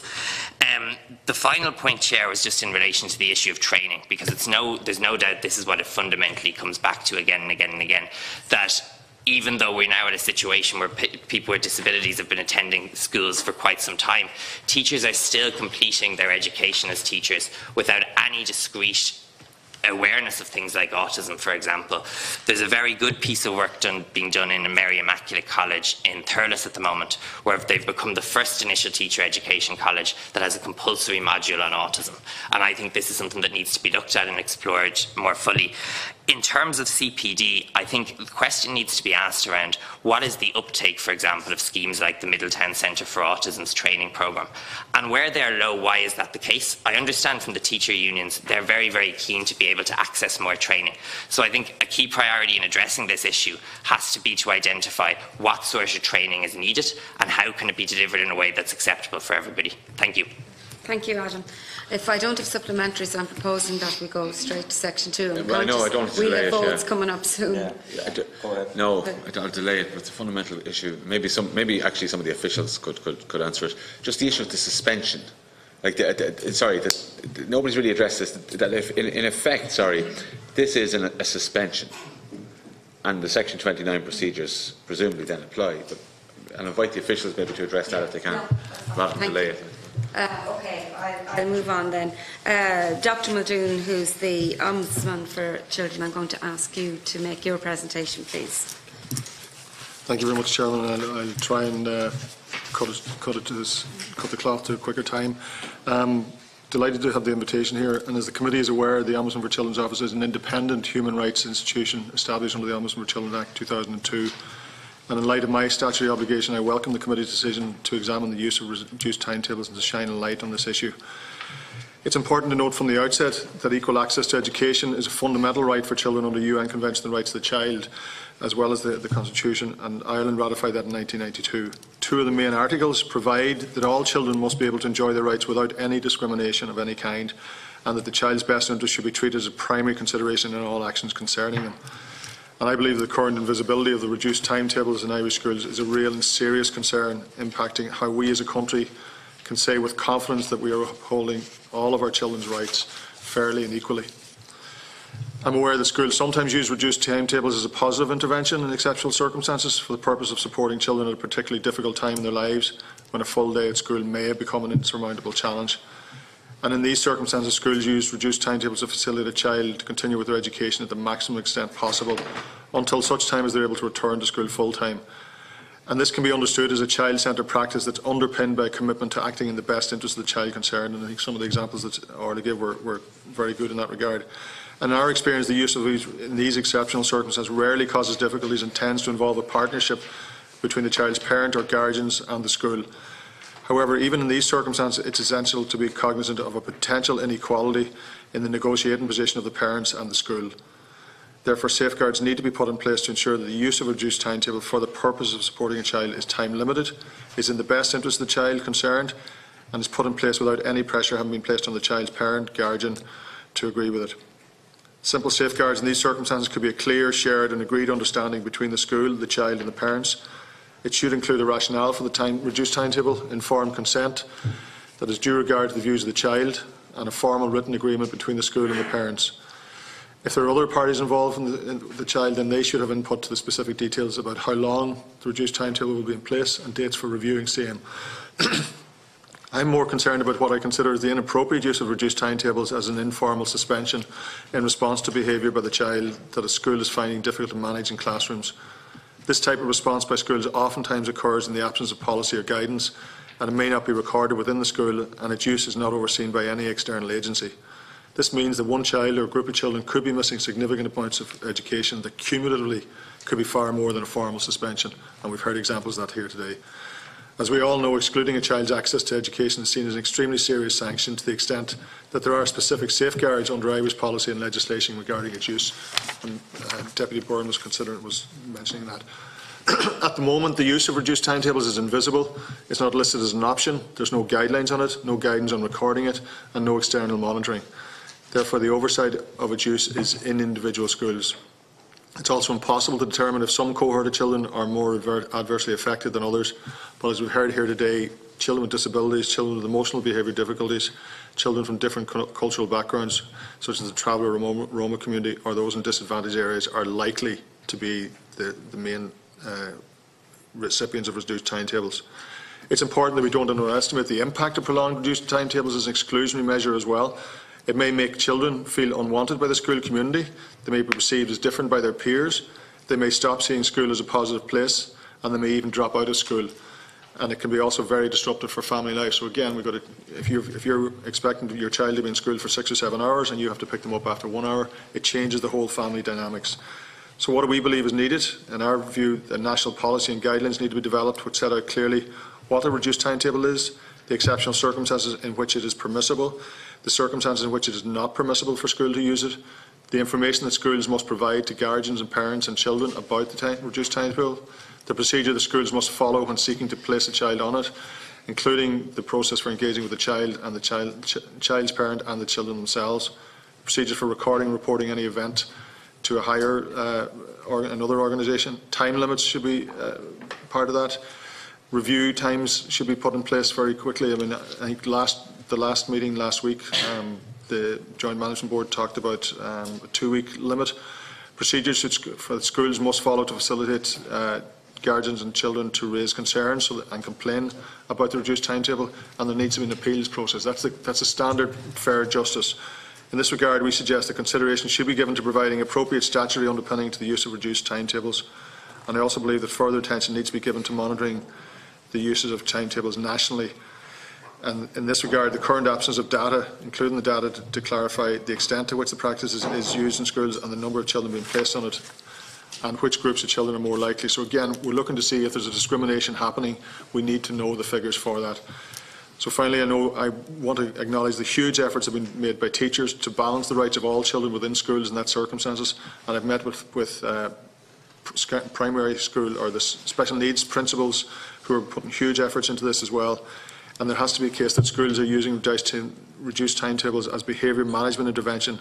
Attention needs to be given to strengthening the supports available to schools through the Education and Welfare Service, NEPS, National Behaviour Support Service, NCSE, and all the other auxiliary professionals that was mentioned by Orla, OT, SLT, CAMS, counselling. I thank you for your time, Chairman. Thank you. Thank you, Niall. I now turn to Noel Kelly from TUSLA, the Child and Family Agency. Chairperson, Deputies, Senators and fellow witnesses, on behalf of TUSLA, I thank you for this opportunity to address you today on the matter of reduced timetables. TUSLA's Education and Welfare Service, which I represent, supports every child and young person's right to education, and we also support the right of every child to attend for the full school day unless exempted for exceptional reasons. The key legislation related to school attendance, and Deputy Byrne referenced this a few minutes ago, is outlined in the Education Welfare Act 2000. And in order to assist schools to comply with their obligations under this legislation, the National Education Welfare Board, which was preceded the TUSLA Education Welfare Service, and TUSLA have produced 2 resource booklets to schools, and these are namely the Developing a Code of Behaviour, which was issued in 2008, and Developing a Statement of Strategy for School Attendance, which was issued to all schools in 2015. So hard copies of these have been issued to all schools, and soft copies are available online.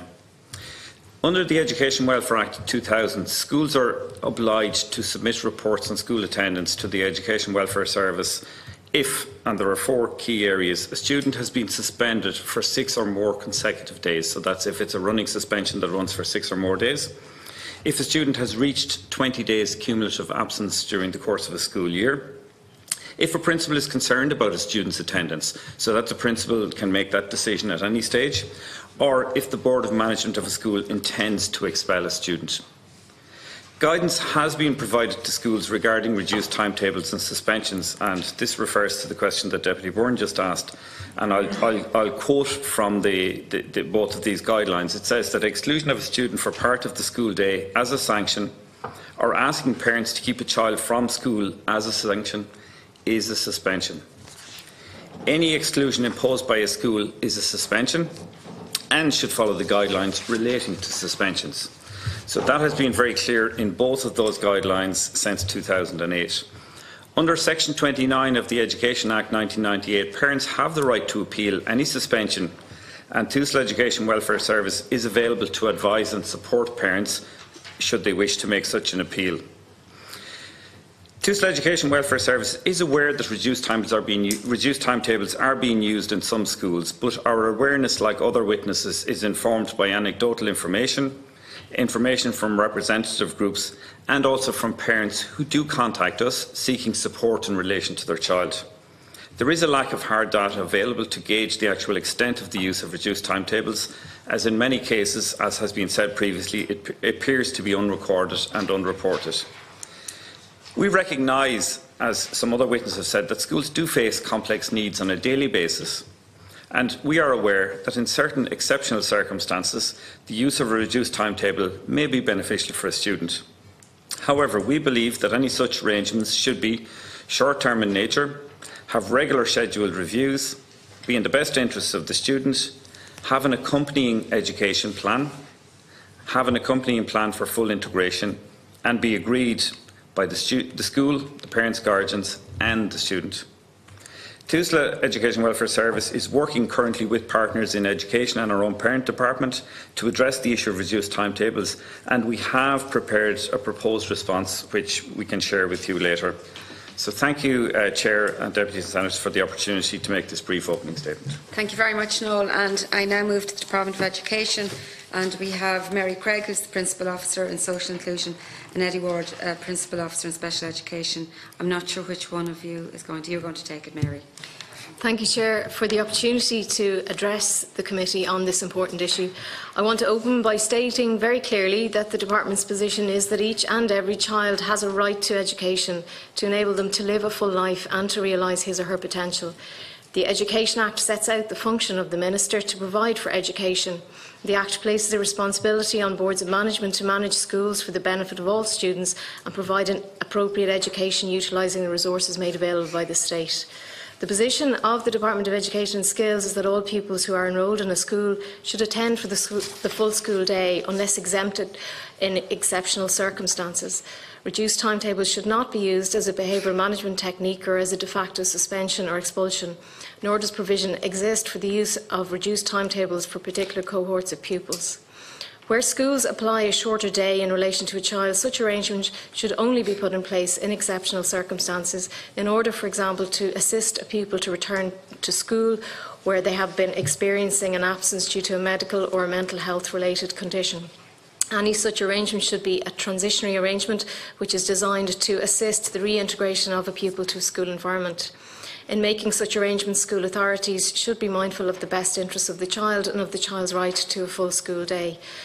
Early intervention and whole school approaches are the most important strategy in managing emotional and behavioural difficulties. The Department has put in place a suite of resources, including special education teachers and special needs assistants, to support the inclusion of pupils with special educational needs or behavioural issues. The National Council for Special Education and the National Educational Psychological Service provide training and guidance to schools around the inclusion of pupils with special educational needs, including around the management of behaviours that challenge. The Department recognises that this is a complex issue, and the Department is investing heavily in supporting children with special educational needs, with £1.9 billion being spent in 2019. Since 2011, the number of special education teachers has increased by 37% to over 13,400.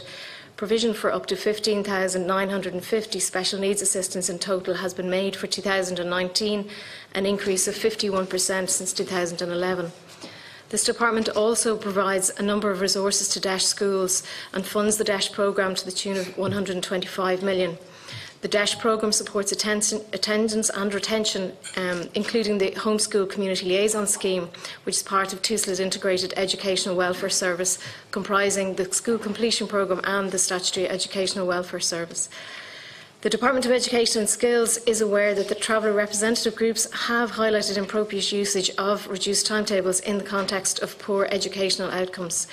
This Department is committed to working with traveller and Roma to achieve educational outcomes that are equal to those of the rest of the population, and a number of initiatives are in place to try to address the current gap.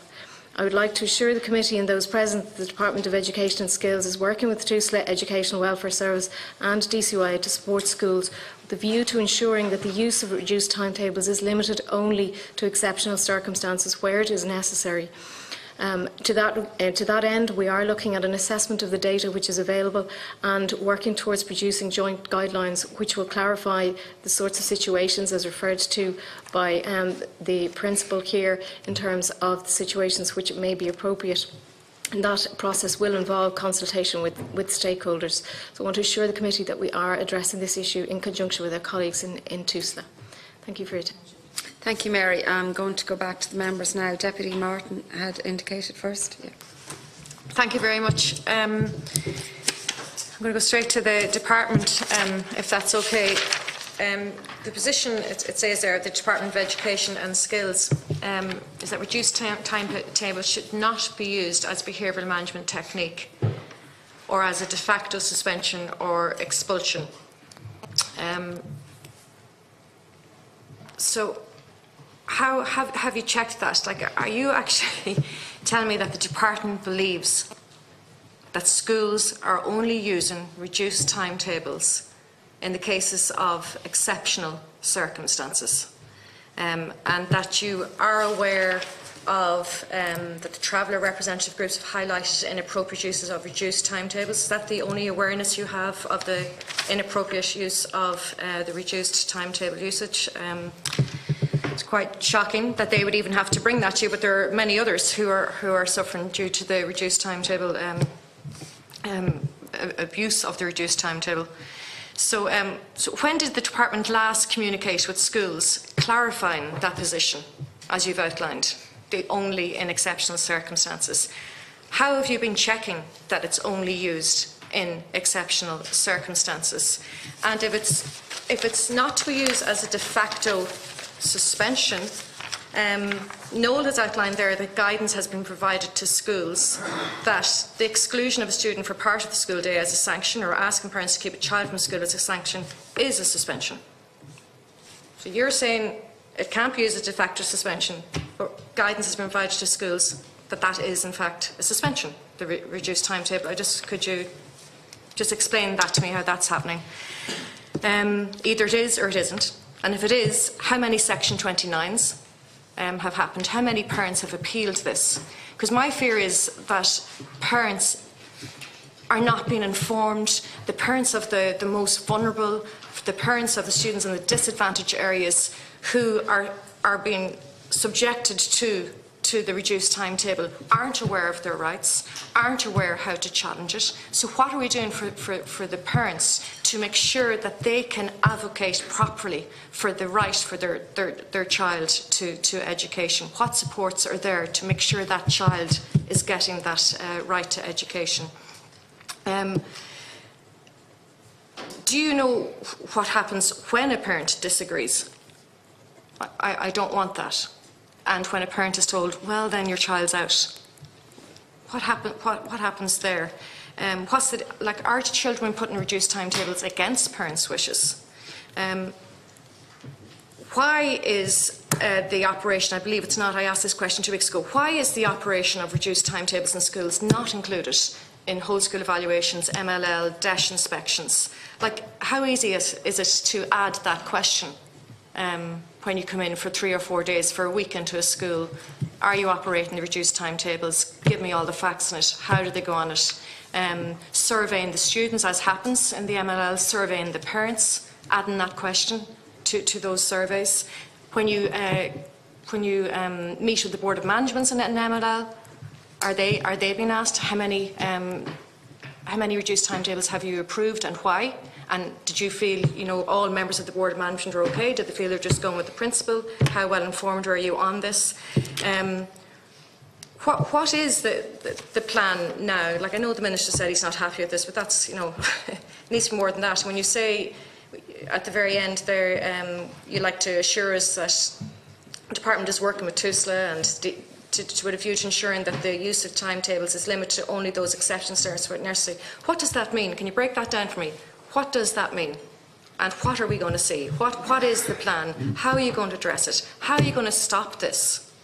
And how are you going to support principles like Orla, where there's there's a health and safety danger there? Some of the cases that Orla outlined there, like there's danger with the behaviour that Orla is trying to manage in a school. That's unfair on the students, it's unfair on principals, it's unfair and it's not safe. So what are you putting in place? What is the plan, the greater plan? There's violent and aggressive outbursts. There has to be a better option to reduce timetables. There has to be. And I just don't understand how the department has been blind and deaf to all this. Like, it came to us to shine this light, and it's the best thing that's happened is that the light is being shone on this.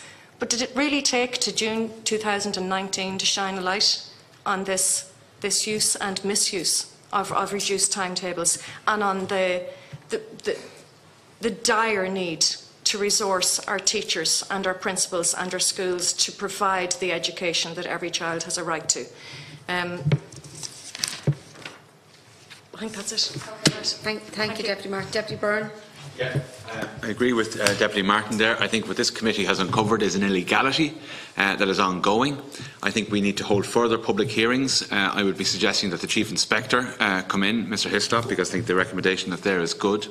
I also think we need to bring back Mary Byrne and her colleagues as well, because not only have the department have been deaf to this, but they have been warned and specifically stated by Ms Byrne today. In 2012 and 2016, the department have been warned about this and have clearly done nothing except obviously issue the legal position, which is this is not acceptable. They've stated that clearly on the record at every occasion. And in fairness to Ms Craig, who's I think relatively new in this particular role, she is the most hard line on this particular issue, that it just simply shouldn't be happening at all.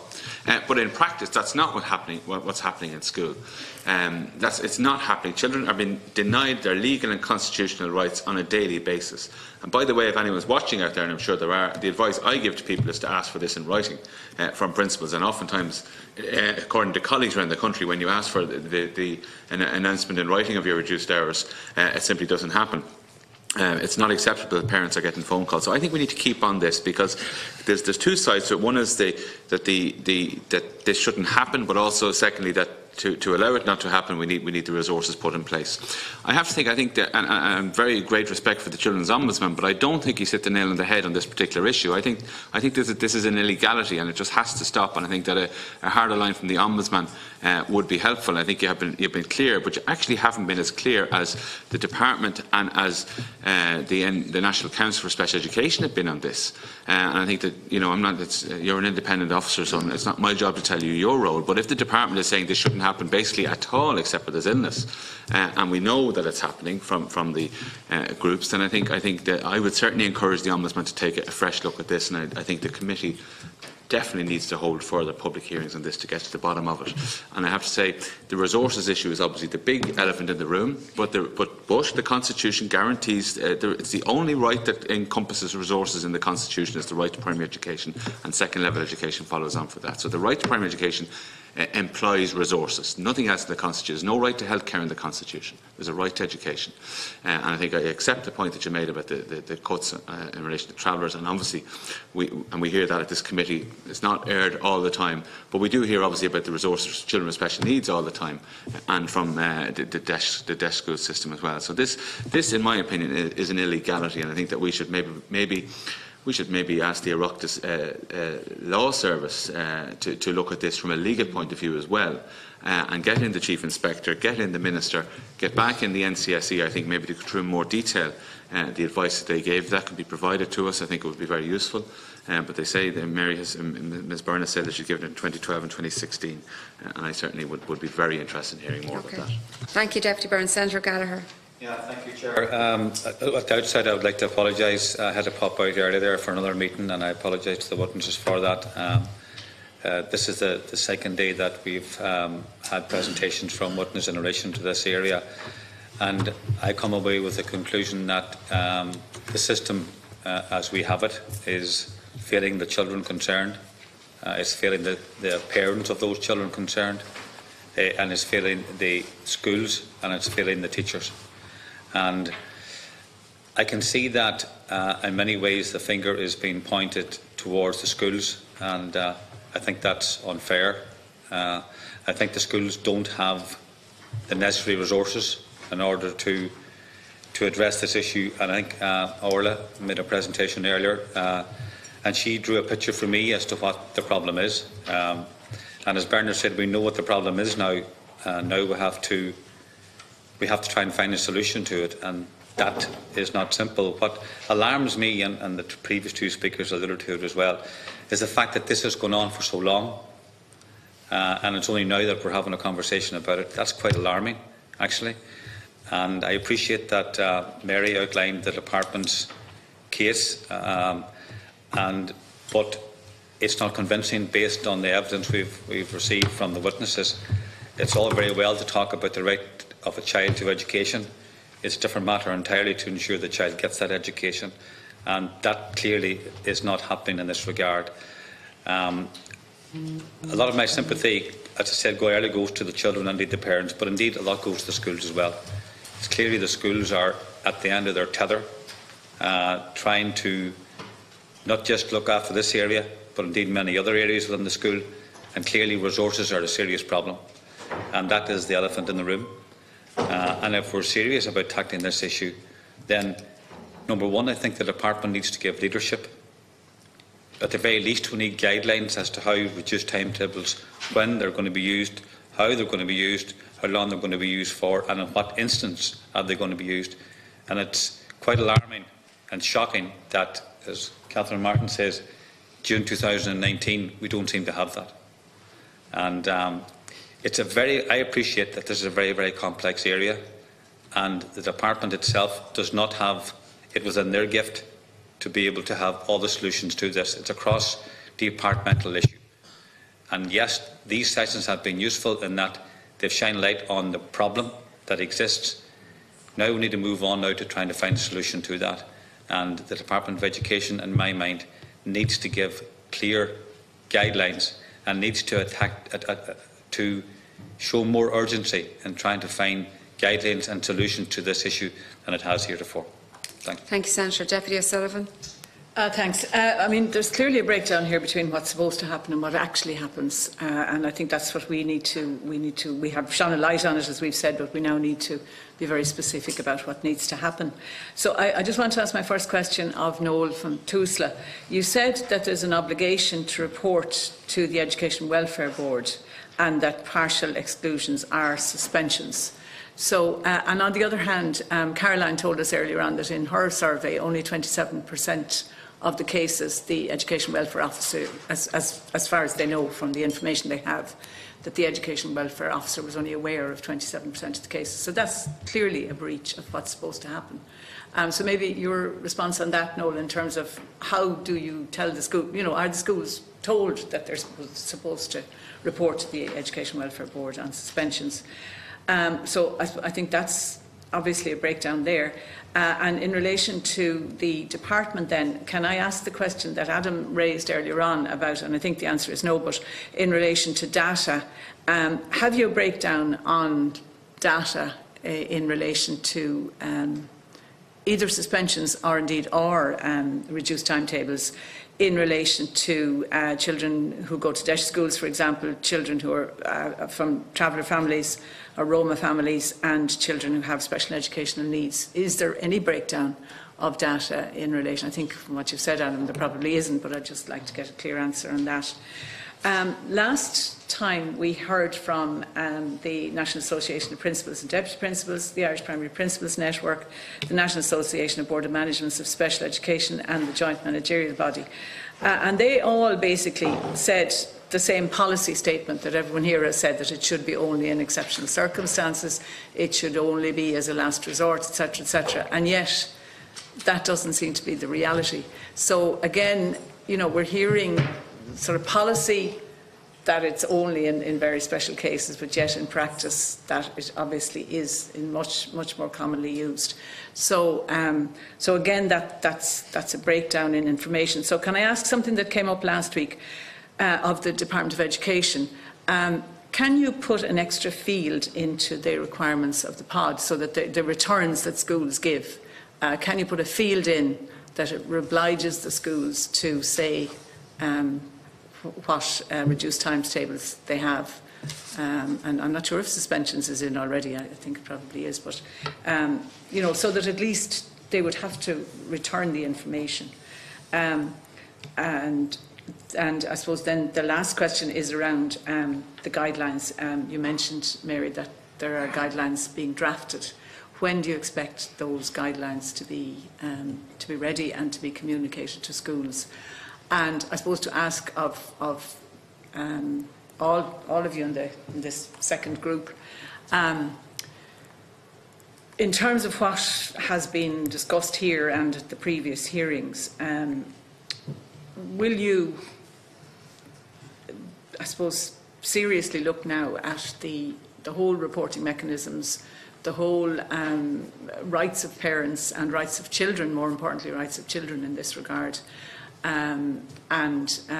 We will obviously be making a report as a committee, but will you also go back to, I suppose, your own obligations to ensure that we address this, what is obviously a problem that in theory shouldn't be anything like the problem that it is, but in practice, from what we have heard, appears to be a much more common practice than is meant to actually be the case. Okay, thank you, Deputy. Just one or two points that I would make myself. And Noel, thank you for the clarification that a reduced timetable should be considered suspension and should be recorded as such, because I think that's the first time we've received that clarification. I'm quite shocked, and I suppose just following on from Deputy O'Sullivan's question about data, to me it's quite clear that the department haven't been collecting data in relation to reduced timetables, and I'm just wondering why that has happened, that there is no collection of that data.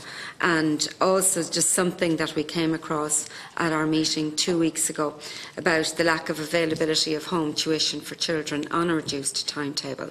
The children were absolutely missing out, and why there couldn't be some type of availability of home tuition in that case. I know that several submissions that we received both today and a fortnight ago cite the need for a multidisciplinary and cross-professional approach in relation to the care of children at risk in terms of those that are on reduced timetables, and looking at that. So I'm just interested in any comments on that.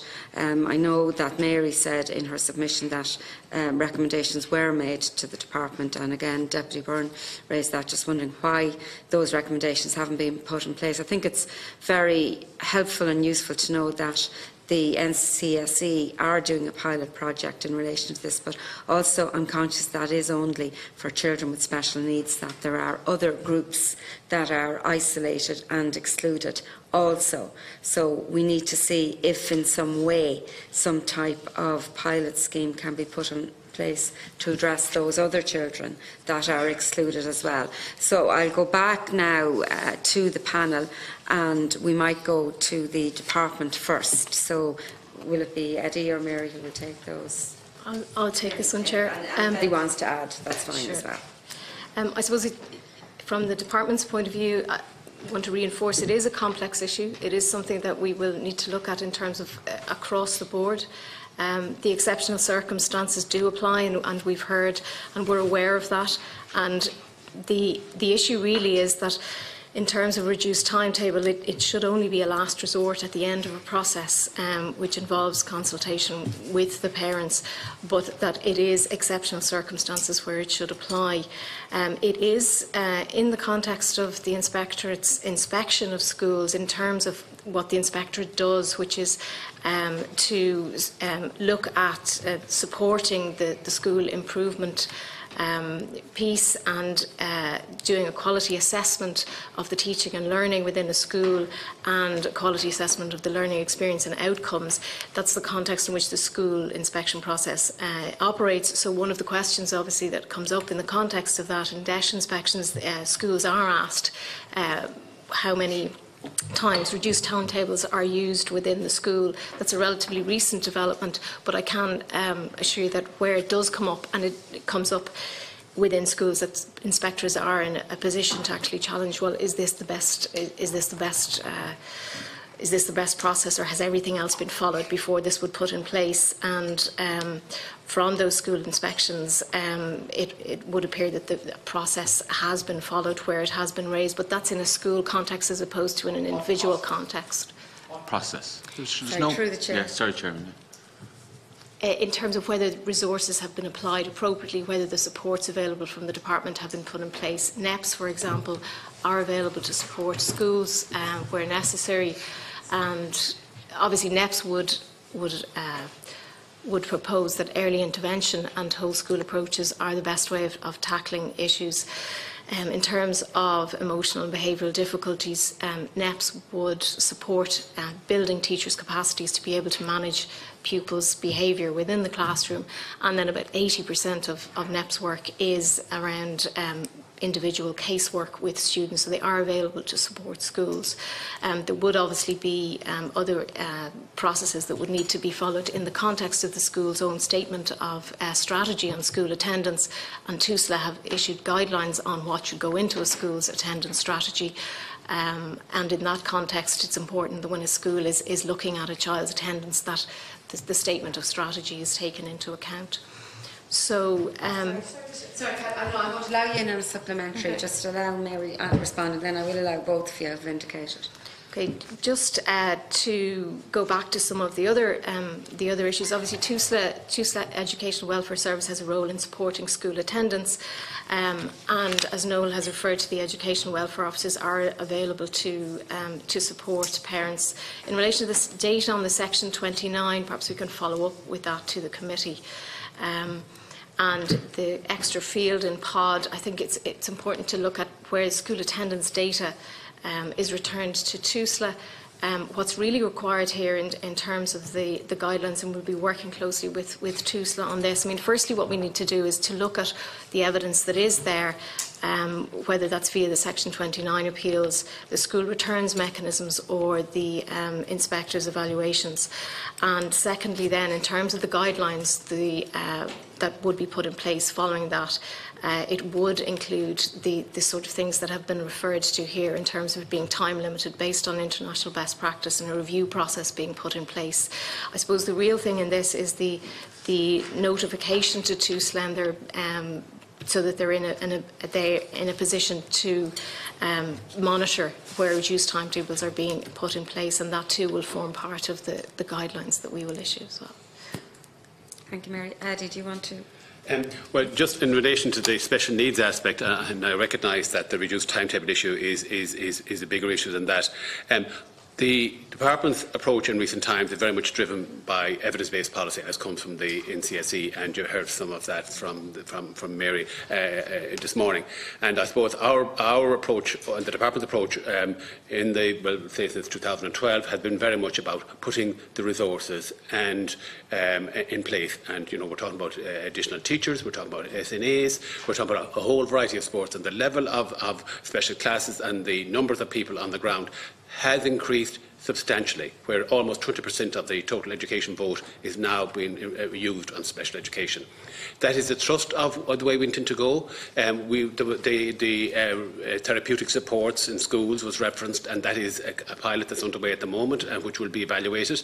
And the intention is that if the evaluation is positive, will be to plan for its more extensive rollout into the school system, so that all schools would have access to in-school therapeutic support around occupational therapy, speech and language, and behavioural support. We recognise that there are gaps, and that we will continue to address that through the evidence-based, evidence-informed policy making, and that we will evaluate as we go through. I think the debate and the discussion is very informative, and I think it's very helpful from our point of view. It's good that we know what is happening on the ground. The inspector does give us feedback, and their focus is about teaching and learning in the school and how department resources are used. But I think when we hear the use of the feedback from stakeholders, people at the coalface and the school principal earlier, I think that's very helpful. Okay. Thank you. And when you talk about evidence-based, and I understand there's a lot of evidence here, but based on the fact that data hasn't been collected, I would feel that there is not enough evidence in order to actually go forward. I did say I'd allow very quick supplementaries in. Deputy Byrne. I'm conscious that there's only about 5 minutes before the vote, I'd say, so we don't want to keep people for... Oh no, I'm going to go back. Yeah, I don't need an answer to this, because I think we need to follow this up ourselves. But I challenge Ms Craig on saying that there's a process. There's no process. I mean, the Minister is very clear that this is not acceptable except for medical reasons, basically exceptional circumstances. Medical reasons were given as the example. The only process is a suspension process. I think that's been clarified. And in relation to evidence-based approach, I echo what you say. First of all, Ms Byrne has told us today that there's no evidence that this is beneficial, that they haven't found it, they haven't done the research, they don't have evidence on this. And secondly, they have warned that this may be a problem twice, and there's been no answer from the department. Deputy Martin, you indicated you want to supplement. Yeah, just in relation to the answer referring to the process, I too would have question marks over there, and where the parent and the child fits into that, and how best the advice they're seeing on it. I did ask, when did the department last write to schools outlining the department's position, and if the department's position is not to be used as a behavioural management technique. It is being used as a behavioural management technique. So again, my other question, as I asked earlier, what supports are you given to schools to help manage violent and aggressive students?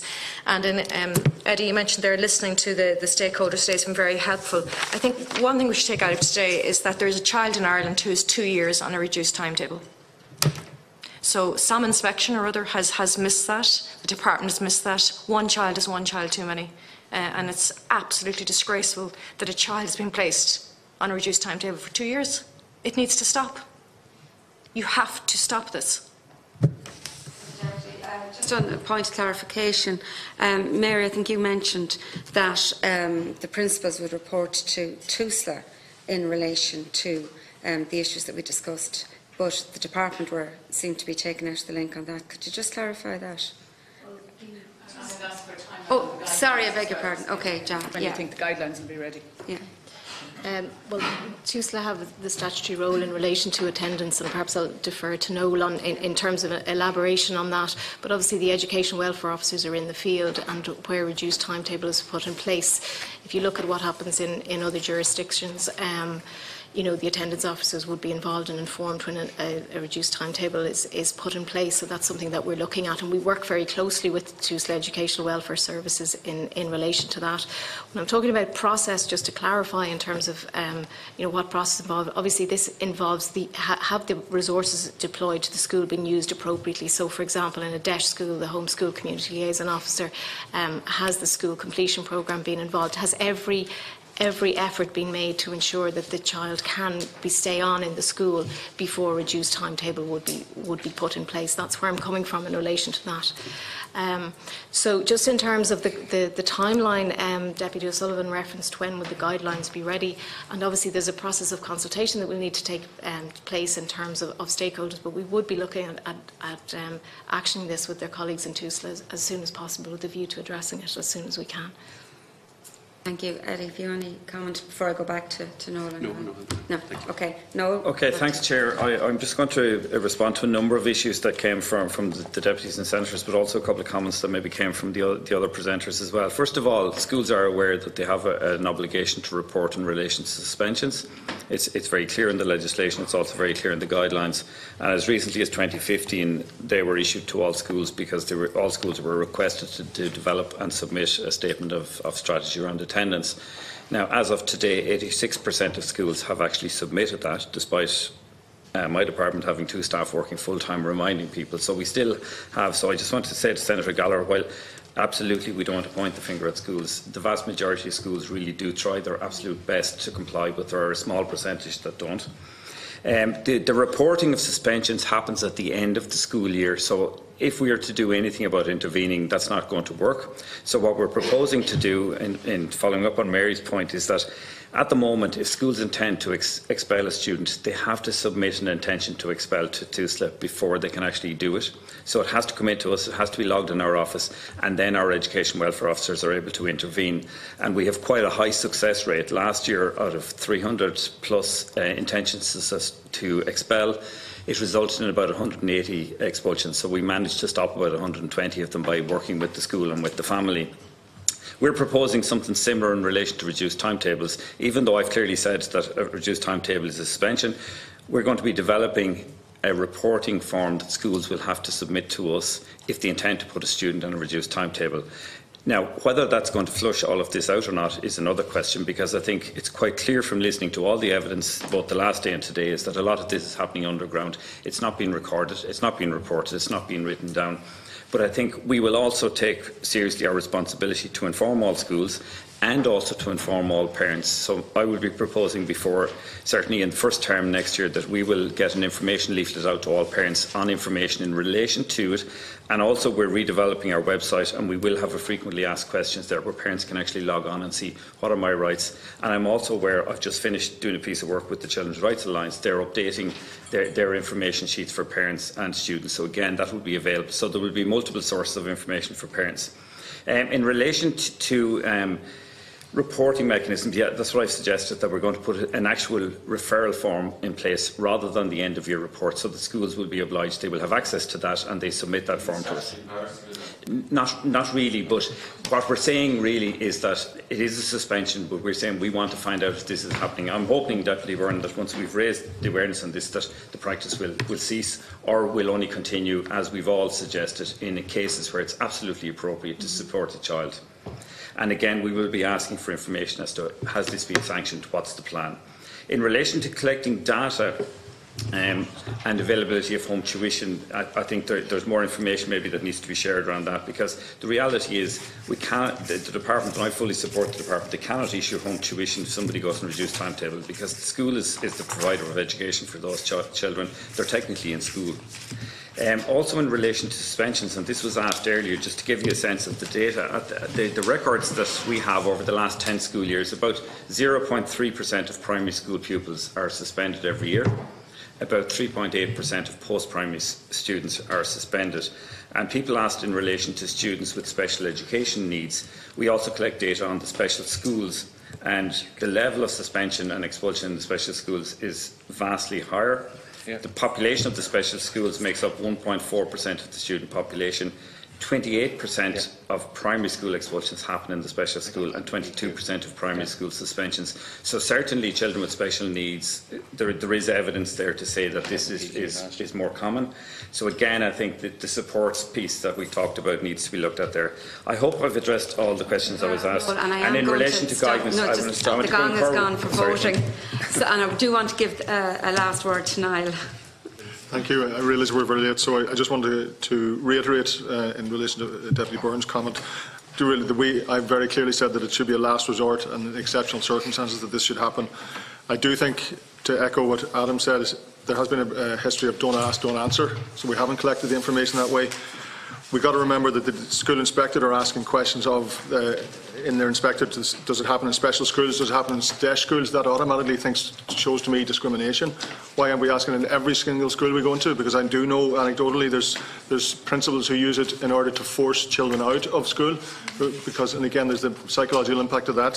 So it's across all the schools and maybe not as widespread. Resources and training is phenomenally important.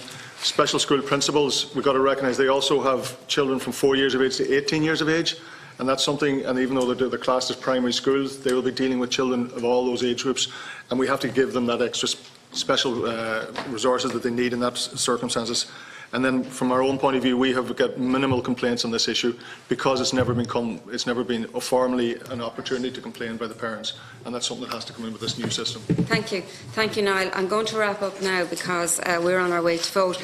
But can I thank all of the witnesses and stakeholders? I think it's been a very informative morning for us, and indeed the two sessions that we had last week.